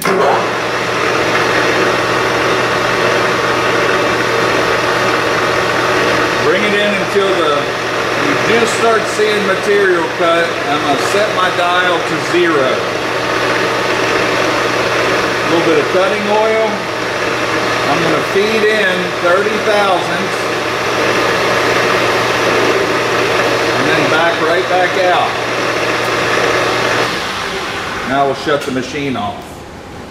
If I unlock my carriage, I can move in a more coarse fashion away from the spindle. Remember, we don't stop the chuck from spinning with our hands. I'm going to take my fingernail and make sure that I don't see a burr, right? Now that I've got that feature cut, I can go ahead and take the part out, give you a better look at that. Hopefully you can see that. But that's a 30 thousandths by 45 degree chamfer. If you saw how much cutting that was, that's basically all I expect of you. So now we're going to spin the part around and do the opposing end. Same thing. No more than 2 or 2.5 times the diameter and stick out. I'm going to go ahead and wipe those chips off.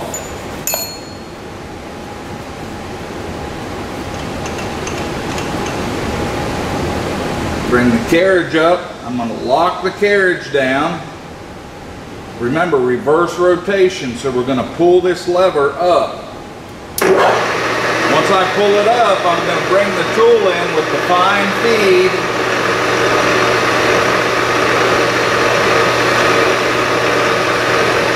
Got a little bit of chips there. Set my dial to 0. A little bit of cutting oil. 30,000. Doesn't get any easier than that. Now, if while you're cutting that chamfer, it takes a fair amount of force for you to drive the tool up into the spindle, there's something that's going wrong. Either your tool is potentially too high.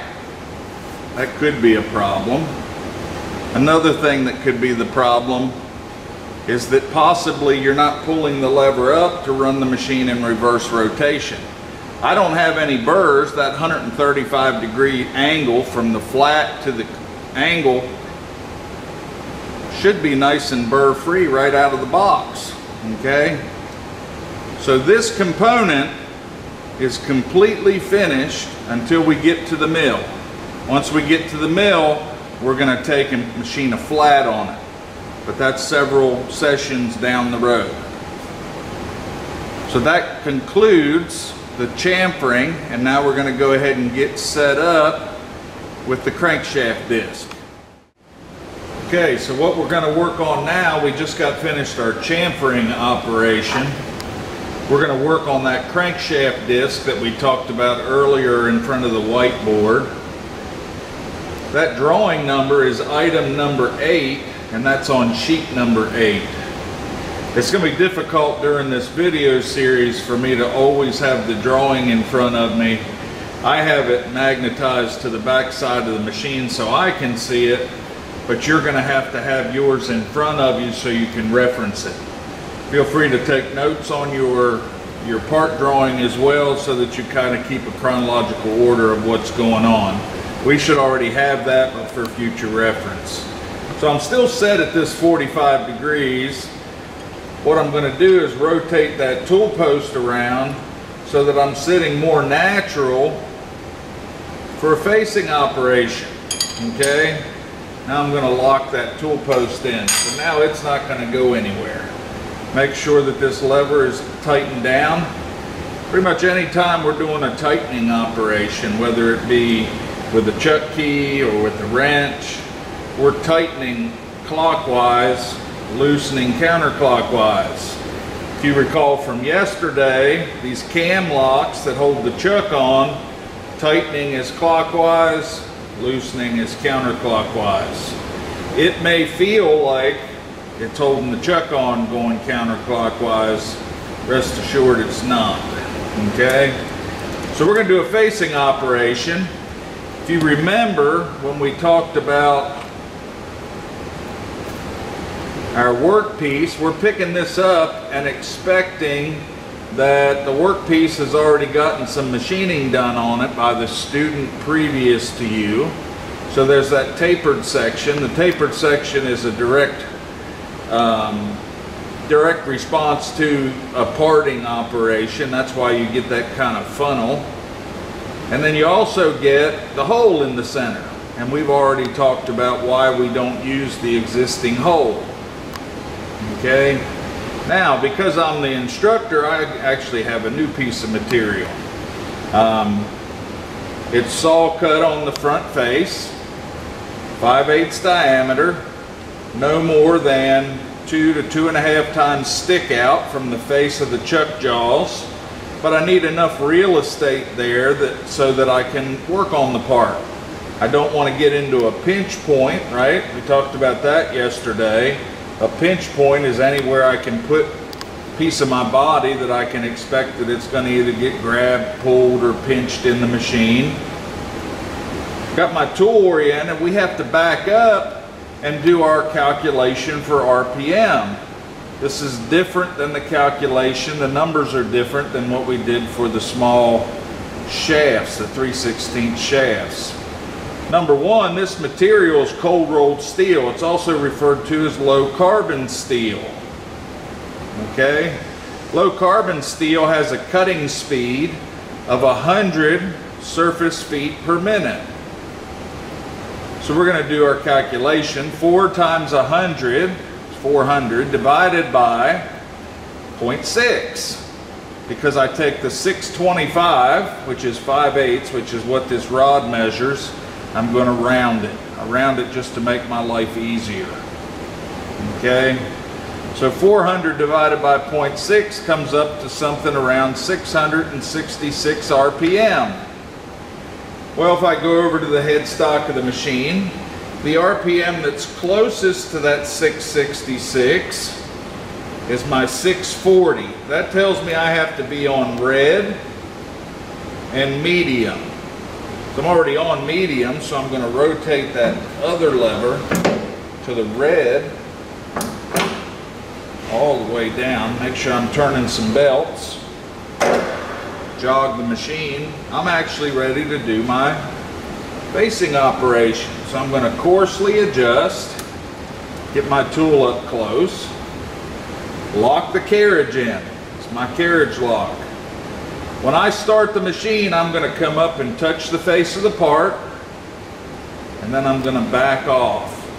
Once I back off, I'll set my dial to 0 and feed in my first facing pass. We're ready to go. Take this lever, push down on it for forward rotation. I'm going to feed in until I just see the tip of the tool start to cut some metal. You saw that chip. So now I'm going to back off, set my dial to 0, put a little bit of cutting oil on it, feed in 10 thousandths, and now I'm going to face to the center and just the tiniest little bit past center. And now I can feed back. Done one facing pass. So now when I stop the spindle, I should be able to run my finger across the front face, check it with my fingernail, make sure that there's no center artifact. That center artifact means that the tool is either too high or too low. We've already discussed this. If you have issues, get one of us instructors and we can come over and give you a hand to get that sorted out. So I want to machine enough off that I get rid of any chamfer or any marks, right? All that funnel, that tapered section, has to go away. I want it to be good and smooth across the face of the component. That makes sense? We're going to go ahead and take one more facing pass. Start my machine, feed in another 10 thousandths, and now I'm going to feed in and just the tiniest little bit past center. Once it goes past center, feed back out, and I'm going to stop the machine. We've already checked, there is no center artifact. The advantage right now, if I feel confident that I've faced the component off, I'm going to unlock that carriage. If I start my machine, I can take and file that edge. I want to get the burrs off. Remember, hold the file handle in my left hand and support the end of the file with my right hand. Start the machine. I'm going to start basically flat, right? And I'm going to roll that file up around the corner. I'm in contact with that corner the entire time. And that corner is now deburred. Okay? So now we're going to move this carriage up and out of the way. I'm back about as far as I can go. Let me get this tool up and out of the way. I'm going to take that tooling block off completely, just so you can see. I think what you found, or what you see now, I'm gonna move this back so that the filming can actually see a little better. We added that blue towel underneath because it seems to give you a little bit better contrast when we're videoing and getting some close-up shots. So if you look at your notes, you're going to see that our next operation is to get that hole put in there. So this is our center drill. I want to make sure you can see that. That's our center drill. That's what we're going to use to get a feature on the face of the part, so that when we start drilling, it hits that spot and takes off drilling from there. This is our first time using the tailstock, and in the tailstock there lives a drill chuck. This is a drill chuck. It will hold up to a 1/2 inch drill bit, down to something under a 32nd of an inch. On the back side of the tape of the drill chuck, there's a shank. This is what's held on. If you look at it, you can see that it's got a long, slender taper. That long, slender taper works out to be something around 3/4 of an inch taper per foot. That's called a Morse taper.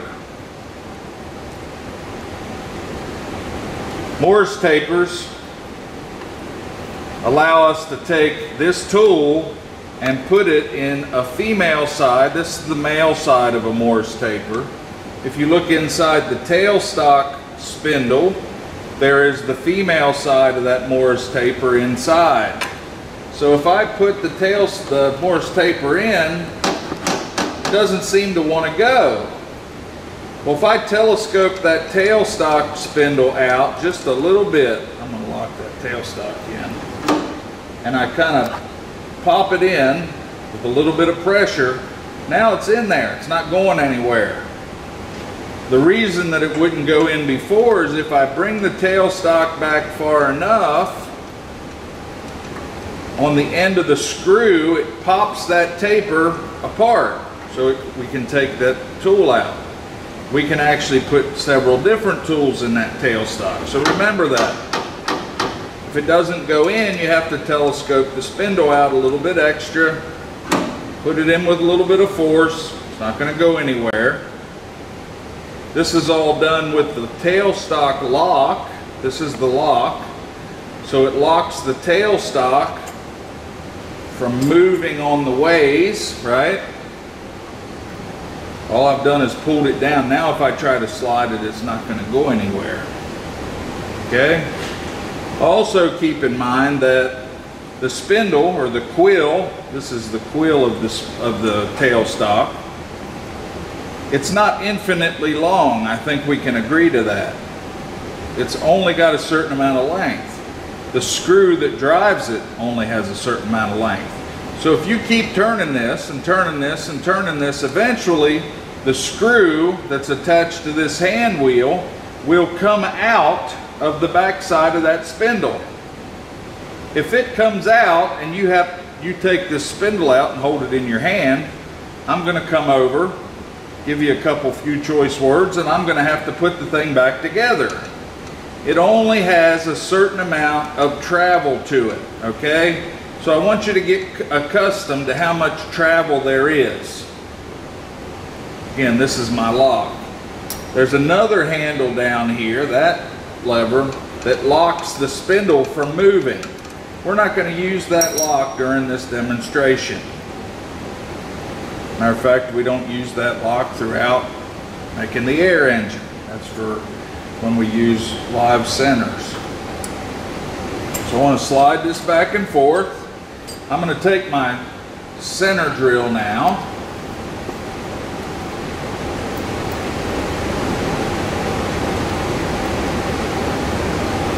See this knurled, that crosshatch pattern that gives it a texture, it's called a knurl. If I rotate that clockwise, it will tighten these jaws on the chuck down on that center drill. The center drill is now tightened down in the chuck, almost as though it was a component that's made to the chuck now, right? It's not going to spin, it's not going to go anywhere. This is called a keyless chuck. They're made much more precise than a standard drill chuck that you may find in your grandfather's wood shop on a drill press, say. Okay? So I'm going to bring the tailstock up, and I want the tip of the center drill to be close to the workpiece. Now if you look at your notes, the notes tell you that all I want to do is make a small indentation on the face of the part. It's going to be on center because the alignment of the tailstock is precise both front to back and up and down to the center line of the spindle. So it's going to give you a nice centered up hole. It is not perfectly lined up. Okay? A human being did this. So there's going to be some sort of an error to it. We want to make that small indentation so when we start the spindle, we're going to come up and touch the face of the part. And I'd like to move in around 30 thousandths. 30 thousandths is going to be a good spot depth for our center drill. But if you look at your notes, you're going to see what RPM we've calculated. And we did some calculations, and I think the number worked out to be really something terribly big. And this machine is limited in RPM. It only runs to 1400 RPM. So because the calculation worked out to be something terribly fast, like 5,000 or 6,000 RPM, we're going to go ahead and run it at the max RPM of the machine. Okay? If we run, the slower we run it, the more chance we have at breaking that tip off. And we've already discussed the fact that you only want to break a center drill off once before and have to dig it out of an important part before you learn how to effectively use a center drill. So I'm going to go over here. The headstock tells me that 1400 is black and high range. So high is on the center on this right lever.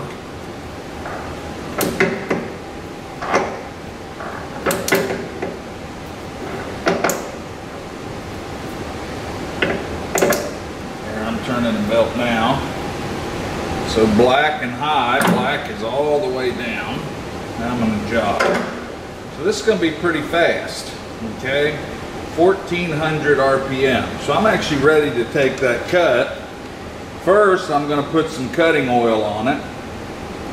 The depth of my center drill hole is really not terribly critical. If I start the machine, I'm going to take this red lever and push down.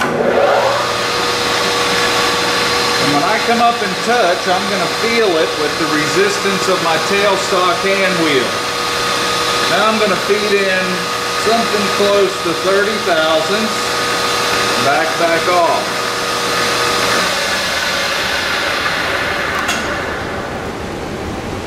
I'm going to take my tailstock and back it away. Okay? Now that we've got that backed away, I've got that indentation on the face of my workpiece. I told you in the lecture portion that we needed to be able to measure drill bits, and we need to be able to measure reamers. Now these calipers, this is actually more expensive than what you have, but not quite as expensive as a carbide face set of calipers, but these are relatively nice. Your calipers, you can't expect to measure anything much more accurate than about a thousandths or a thousandths and a half. The more money I pay on my calipers, the more I can trust them, the more I get to use them and understand how accurate they are. I kind of learn them, if that makes sense. Well, my number 16 drill bit is the next tool. Your notes should tell you that a number 16 measures 177 thousandths in diameter. If you don't have that written down, where are you going to go to find out what a number 16 drill bit measures. You're going to go to one of our decimal equivalent charts that we have posted throughout the shop. Well, number 16 measures 177 thousandths in diameter. Okay? Now notice, when I measure a drill bit, because the drill bit has a helical shape to it, right? Kind of looks like a corkscrew. That if I measure side to side and my caliper anvils are parallel to the shank of the drill, I'm pretty convinced that I can get a good diameter measurement, right? That's probably the easiest way that you're going to measure a number 16 drill bit. We also said that the bigger the drill bit, it's got number 16 stamped on the outside edge of it. If for some reason I don't want to measure the drill bit up the length and I need to measure it on the end, I need to make sure that I'm measuring the biggest possible dimension, right? Where the flutes give me the largest dimension. Because if I measure it 90 degrees to where I'm at right now, it's going to give you the smallest dimension. That is not the hole size that it's going to drill. Okay? You should feel pretty confident before you drill that hole what size this drill bit is. So I'm going to mount the number 16 drill in. I've confirmed it's the right size. Lock it in. I'm going to bring my tailstock up close to the workpiece. Now if you look at your notes, you're going to find out, or you're going to see, that we want to drill to a depth of 350 thousandths. Well, your tailstock hand wheel, one revolution is 100 thousandths. So we're going to turn, once we touch, 3 times and then half a turn. There's not necessary for you to dial that to exactly within a thousandth of an inch to depth, because part of that hole you're never going to see. Okay? So it's a 177 drill, 350 thousandths deep. We have to do our calculation. So 4 times 100 is 400 divided by 0.177. I'm going to round a little heavy, okay? We're just going to call that 0.2. So 400 divided by 0.2 gives you 2,000 RPM. Well, we can't reach 2,000 RPM. We can only get to 1,400. So let's go ahead and run at 1,400 RPM. Okay? Let's go ahead and drill this hole. I'm at 1,400. I'm going to put some cutting oil on the drill. And as soon as I come up and touch, I'm going to remember where my tailstock hand wheel is in rotation. Now I'm going to start drilling. So 1, 2, 3 and a half turns. Notice that I didn't drill lightning fast. If you try to crank real fast, you're going to break the drill bit off. If you don't break the drill bit off, you're not going to drill a very good diameter hole. I'll bring my tailstock back. Take my tool out. Remember, I'm going to use the air hose. Remember, nice and safe operation. Now we have to think about our reaming operation. Remember, the reamer is going to allow us to do something that a drill bit can't do. It's actually 3 different things, right? What are the 3 things that a reamer can do that a drill bit cannot? Well, a reamer will actually ream a very round hole. Drill bits don't drill round holes. A reamer is also going to give you a nice precise diameter hole. Drill bits aren't good at holding tolerance very well. And the last thing is a smooth surface down inside of the hole. The smooth surface inside the hole is coupled directly with the tolerance of the hole. If you have a rough surface, it's hard to say that it's tight tolerance. Okay? If it's nice and smooth, now I have a nice and smooth boundary that I can say that is my edge of the hole. Okay? I can measure it more accurately. Well, if I can see, and I don't know that you can see with the video, but this reamer has 6 flutes, and we said the 6 flutes actually helps for it to generate a good round hole. If reamers were only ever made with 2 flutes, it wouldn't work as well. Okay? Now, in order to measure a reamer, I'm going to take the flutes that are opposing to one another. I'm looking for a 185.5 thousandths reamer. If I come in and I measure and I rotate, you see how it quickly drops. That means that I'm going away from the high spot. Now I'm going to rotate towards the high spot, and I want to make sure that I get a 1855 dimension here, right?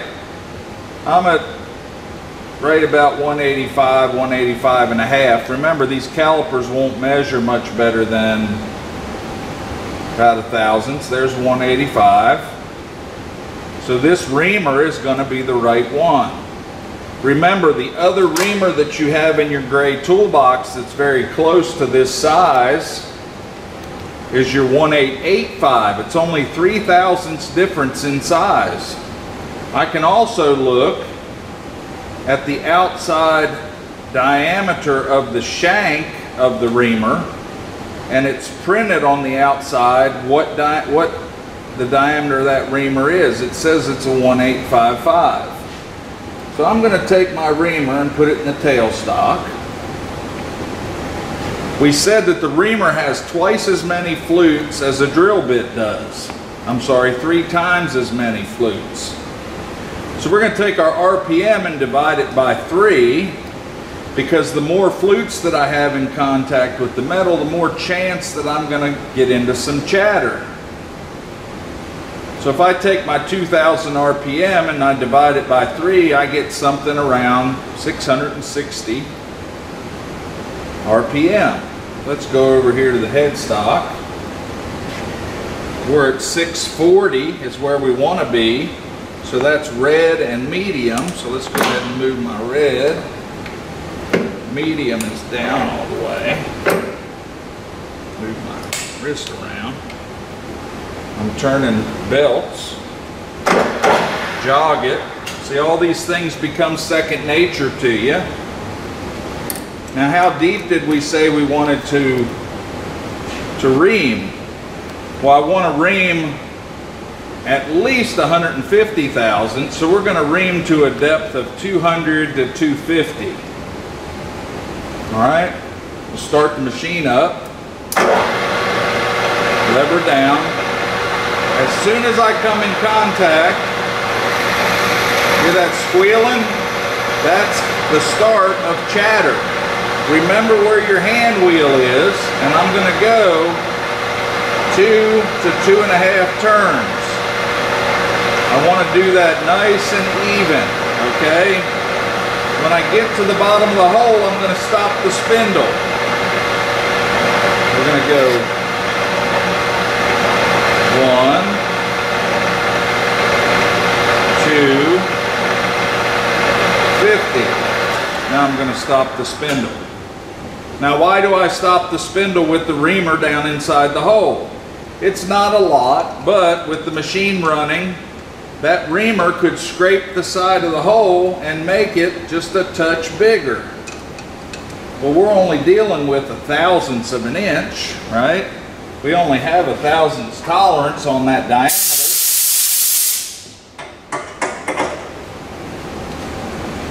So we've got to be careful not to make the hole too large. Remember, we want to take that burr off of there. So I'm going to take the countersink. I'm going to put it inside the hole and put a little pressure on it and just turn it by hand. Okay? That's all it's going to take to deburr it. So I've put a little bit of a chamfer on there.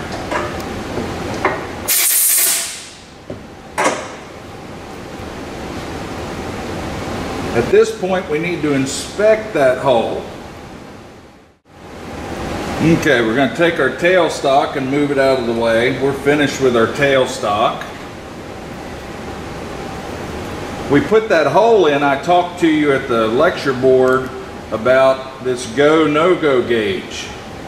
So these pins that are clamped in both ends are precision gauge pins. You can buy gauge pins down to every 1/1000th. They also make Deltronic pins that are to every 1/10 of 1/1000th, so 4 decimal places. You can buy one for every size. I know up to 2 inches. So the green end allows me to put that pin in, and we've already pre-sized these pins so that the green end should go in the hole. Okay, the green end is in the hole. So it's at least big enough. Now the red end decides or tells us, it determines whether the hole is too big. So if the red pin goes in at all, it's too big. If it starts to go in, it likely is too big. It's not going to work. So we've successfully put that hole in there. Okay? So our last operations are all surrounded into parting. And we have a parting tool set up. These are new to us this semester.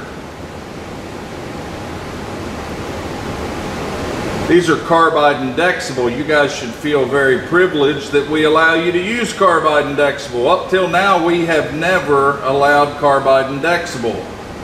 But we've had such a problem with parting operations that we're going to try to give this a go.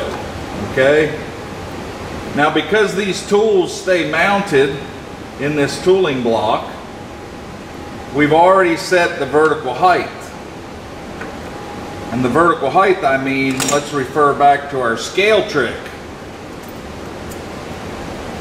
Remember taking our scale and pinching it between the tip of the tool and the outside diameter. I would like the tip of this tool to be a little bit too low. That way I know that it's going to cut nice and freely, right? The advantage with this style tool, already locked into the holder, you can adjust this thumb screw. I'm certain some of you will try. That you don't have to readjust the height. They're going to be set for your particular machine. Refer back to your notes, you're going to see that we want to rotate that tool, right? Rotate it so that the length of the tool is parallel to the face of the workpiece. Well, the advantage with this tool is that we can come up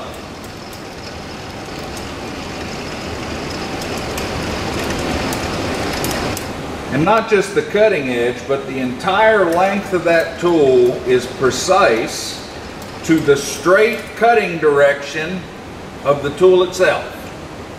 The insert itself, if you will. So we're just going to bring that up And we're going to make sure that this left edge of the tool is touching the entire face, okay? What I'd really like to do is come up here against the face of the chuck. The problem is these machines don't have enough travel to allow me to get the Z-axis up far enough to touch that face. But that would give me a much larger face to do a precision lockdown on, okay? Once I get it set, I'm going to lock that nut down on the top, okay? Now because these are new tools, we may have to adjust our calculations a little bit. We said that we're going to come in and we're going to touch the front face with that insert. Second step, we're going to move back this direction the thickness of this cutting blade. Step number 3, we're going to move back the 150 thousandths, which is the thickness of the crank disc that we would like to have when the part comes off. Okay? So we need to know what that dimension is. We're going to take our calipers. Most of your carbide inserts are going to be sized in the metric system, okay? 2.5 millimeters is just a touch over 98 thousandths. Well, I got a measurement of a little over 99 thousandths. We're just going to call it 100, okay? I'm going to bring the tool up. Have to figure out how fast I'm going to run the spindle. In our notes we said we'd like to run between 300 and 400 RPM. Because these are carbide, I'm going to run at the 400 to 600 range. Okay? So my choices are 380 or 640. If you try to push carbide too much at a low spindle speed or a low surface speed, it's going to want to fracture as opposed to cut. It's one tool you're going to run into that just likes to eat metal. Okay, it likes to cut. So I'm going to stay at 640. That's where I'm at right now. Okay? If we look at the manual on these inserts, you could probably run quite a bit faster than that. But we are on manual machines. You folks are relatively new to doing this, so let's take it a little conservative. We're going to start the machine. I'm going to bring the left-hand side of the tool up until it touches the face of the workpiece. I don't want to touch too much because then I'll machine a feature on the face, right? I can hear it. Now I'm going to pull the tool back. So the left side of the tool is now flush or even with the front face of the workpiece. I'm going to bring that dial around till it reads 0. Remember, the thickness of our carbide insert's 100 thousandths, so we're going to move 100, 1 revolution. So now the right side of the tool is even with the face of the workpiece. And now we're going to move back our desired thickness, so that's 150, or 1.5 turns. Okay? So we're in position. We locked our carriage well before we started moving that Z-axis back. Now when I'm doing parting operations, I like to make sure that the brush with the oil on it stays in contact with the cut the entire time. Okay? So when we start cutting, the brush is going to stay in contact with the cutting operation. So let's start the machine. Lever down. I'm going to touch the workpiece. Once I touch, I'm going to start feeding in. See how nice those chips come off? If you feed too aggressively, it's not going to come off real nice. If you feed too slowly, all it's going to do is generate some heat. We don't want to generate too much heat.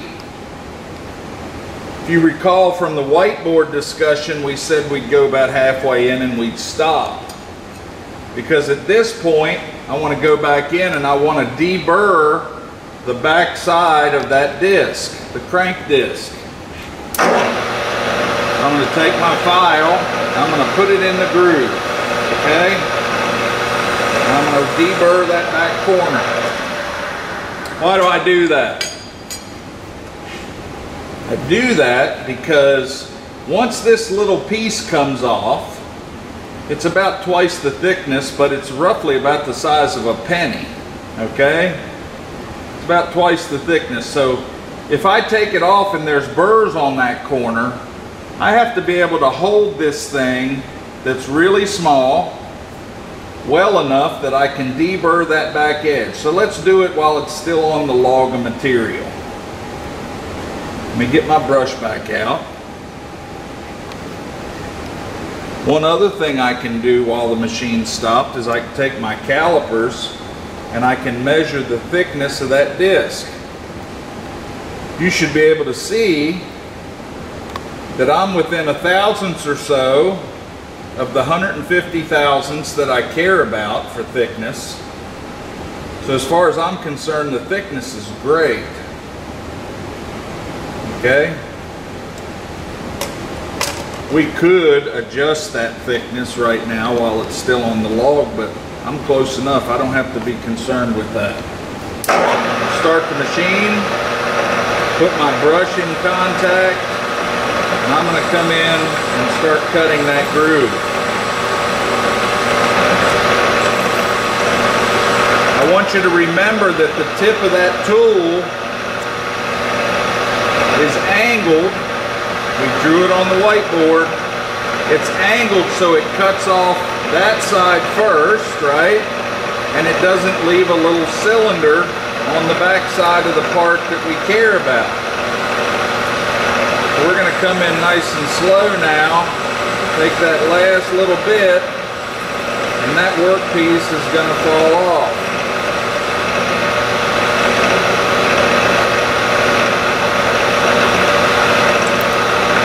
Goes. Now normally when I'm teaching a lab, I've got 12 students sitting here ready to help me find that thing. Well, this thing tends to get pretty hot, okay? I wouldn't advise losing your arm over it, but I do have an advantage. I can clamp that workpiece in my hand, my prosthetic hand. I don't have to worry about it burning me. There's my workpiece. The only thing left to do, the only thing left to do is to take that countersink and deburr the back side. Okay? Once I deburr the back side, this part is complete, at least until we do the press fit for the assembly. We're going to do that in about two sessions from now. Okay?